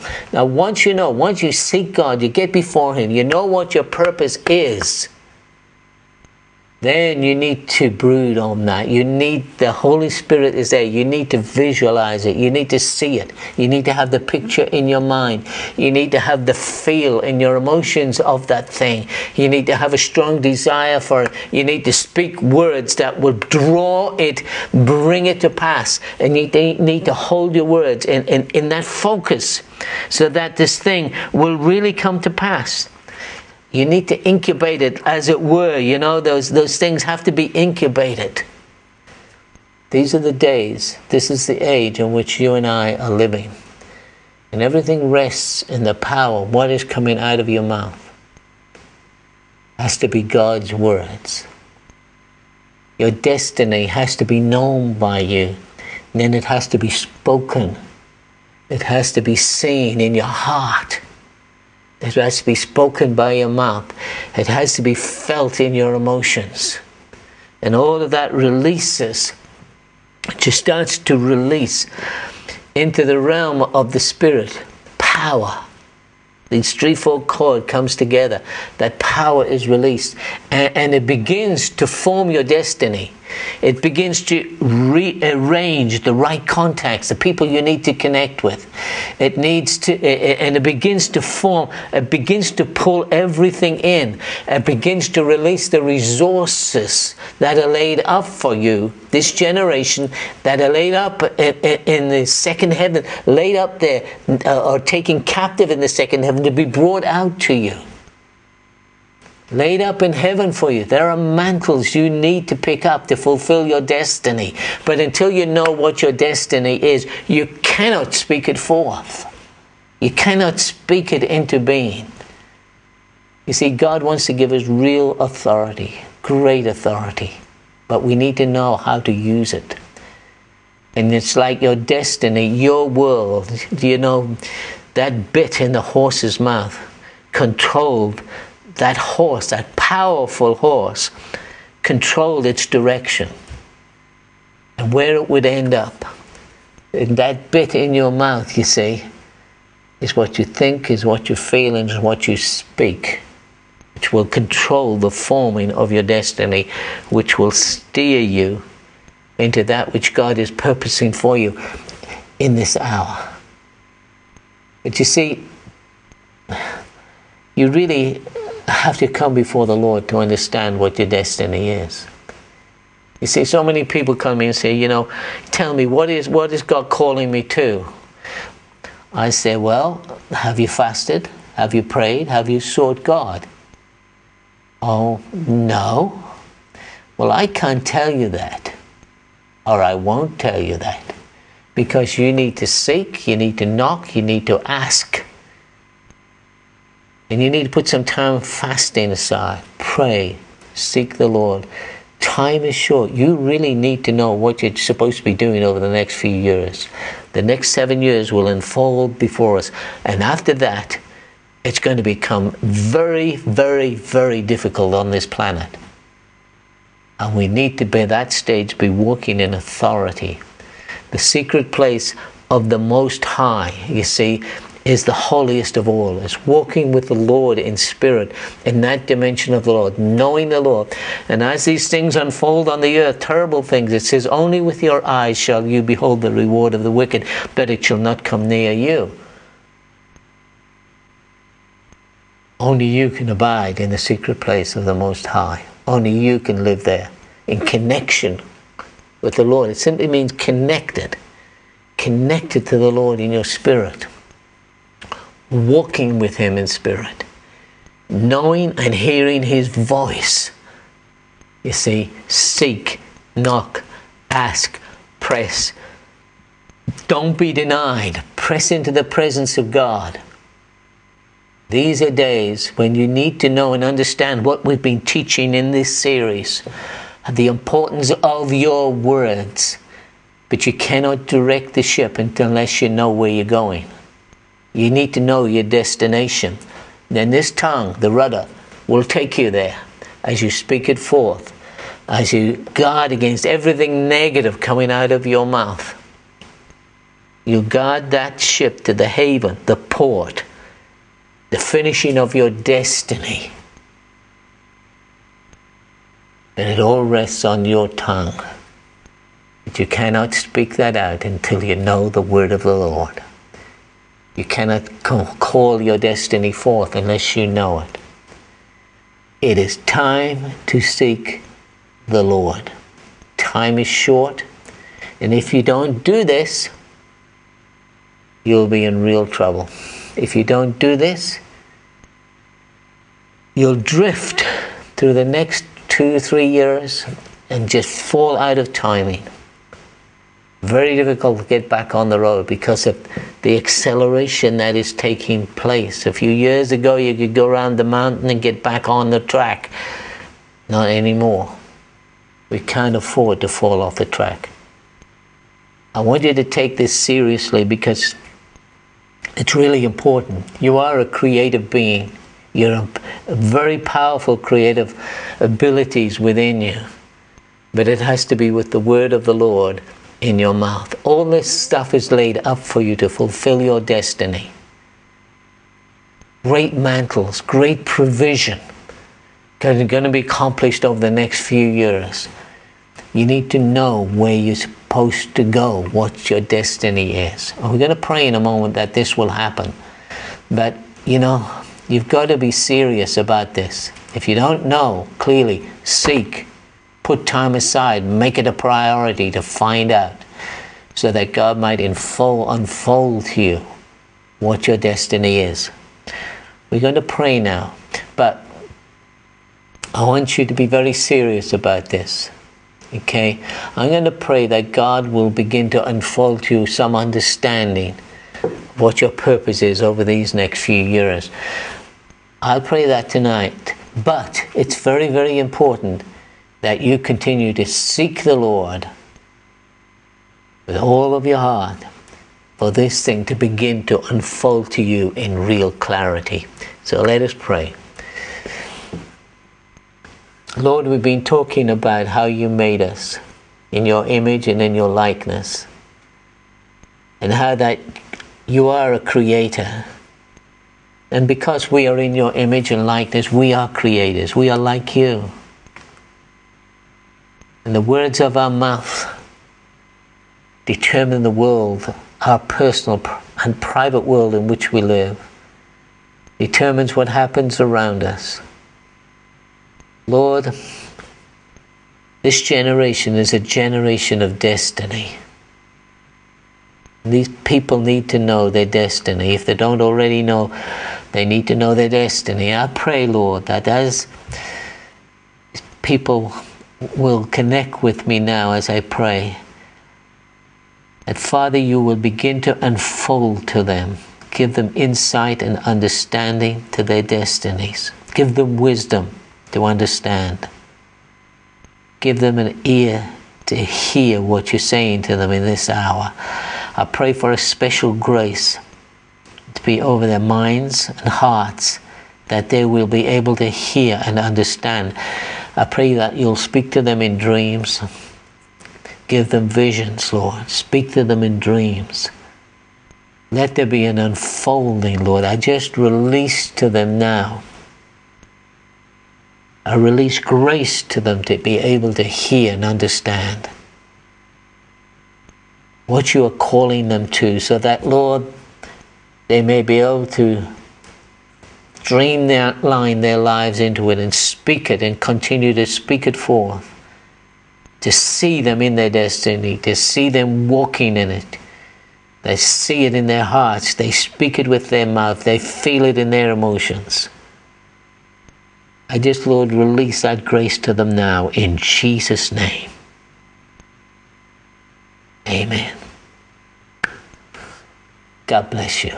Ear and hearts to respond, that we will allow the Spirit of the Lord to train us, bring us to that place where He can trust us. For we ask it in Jesus' name. Amen. God bless you today.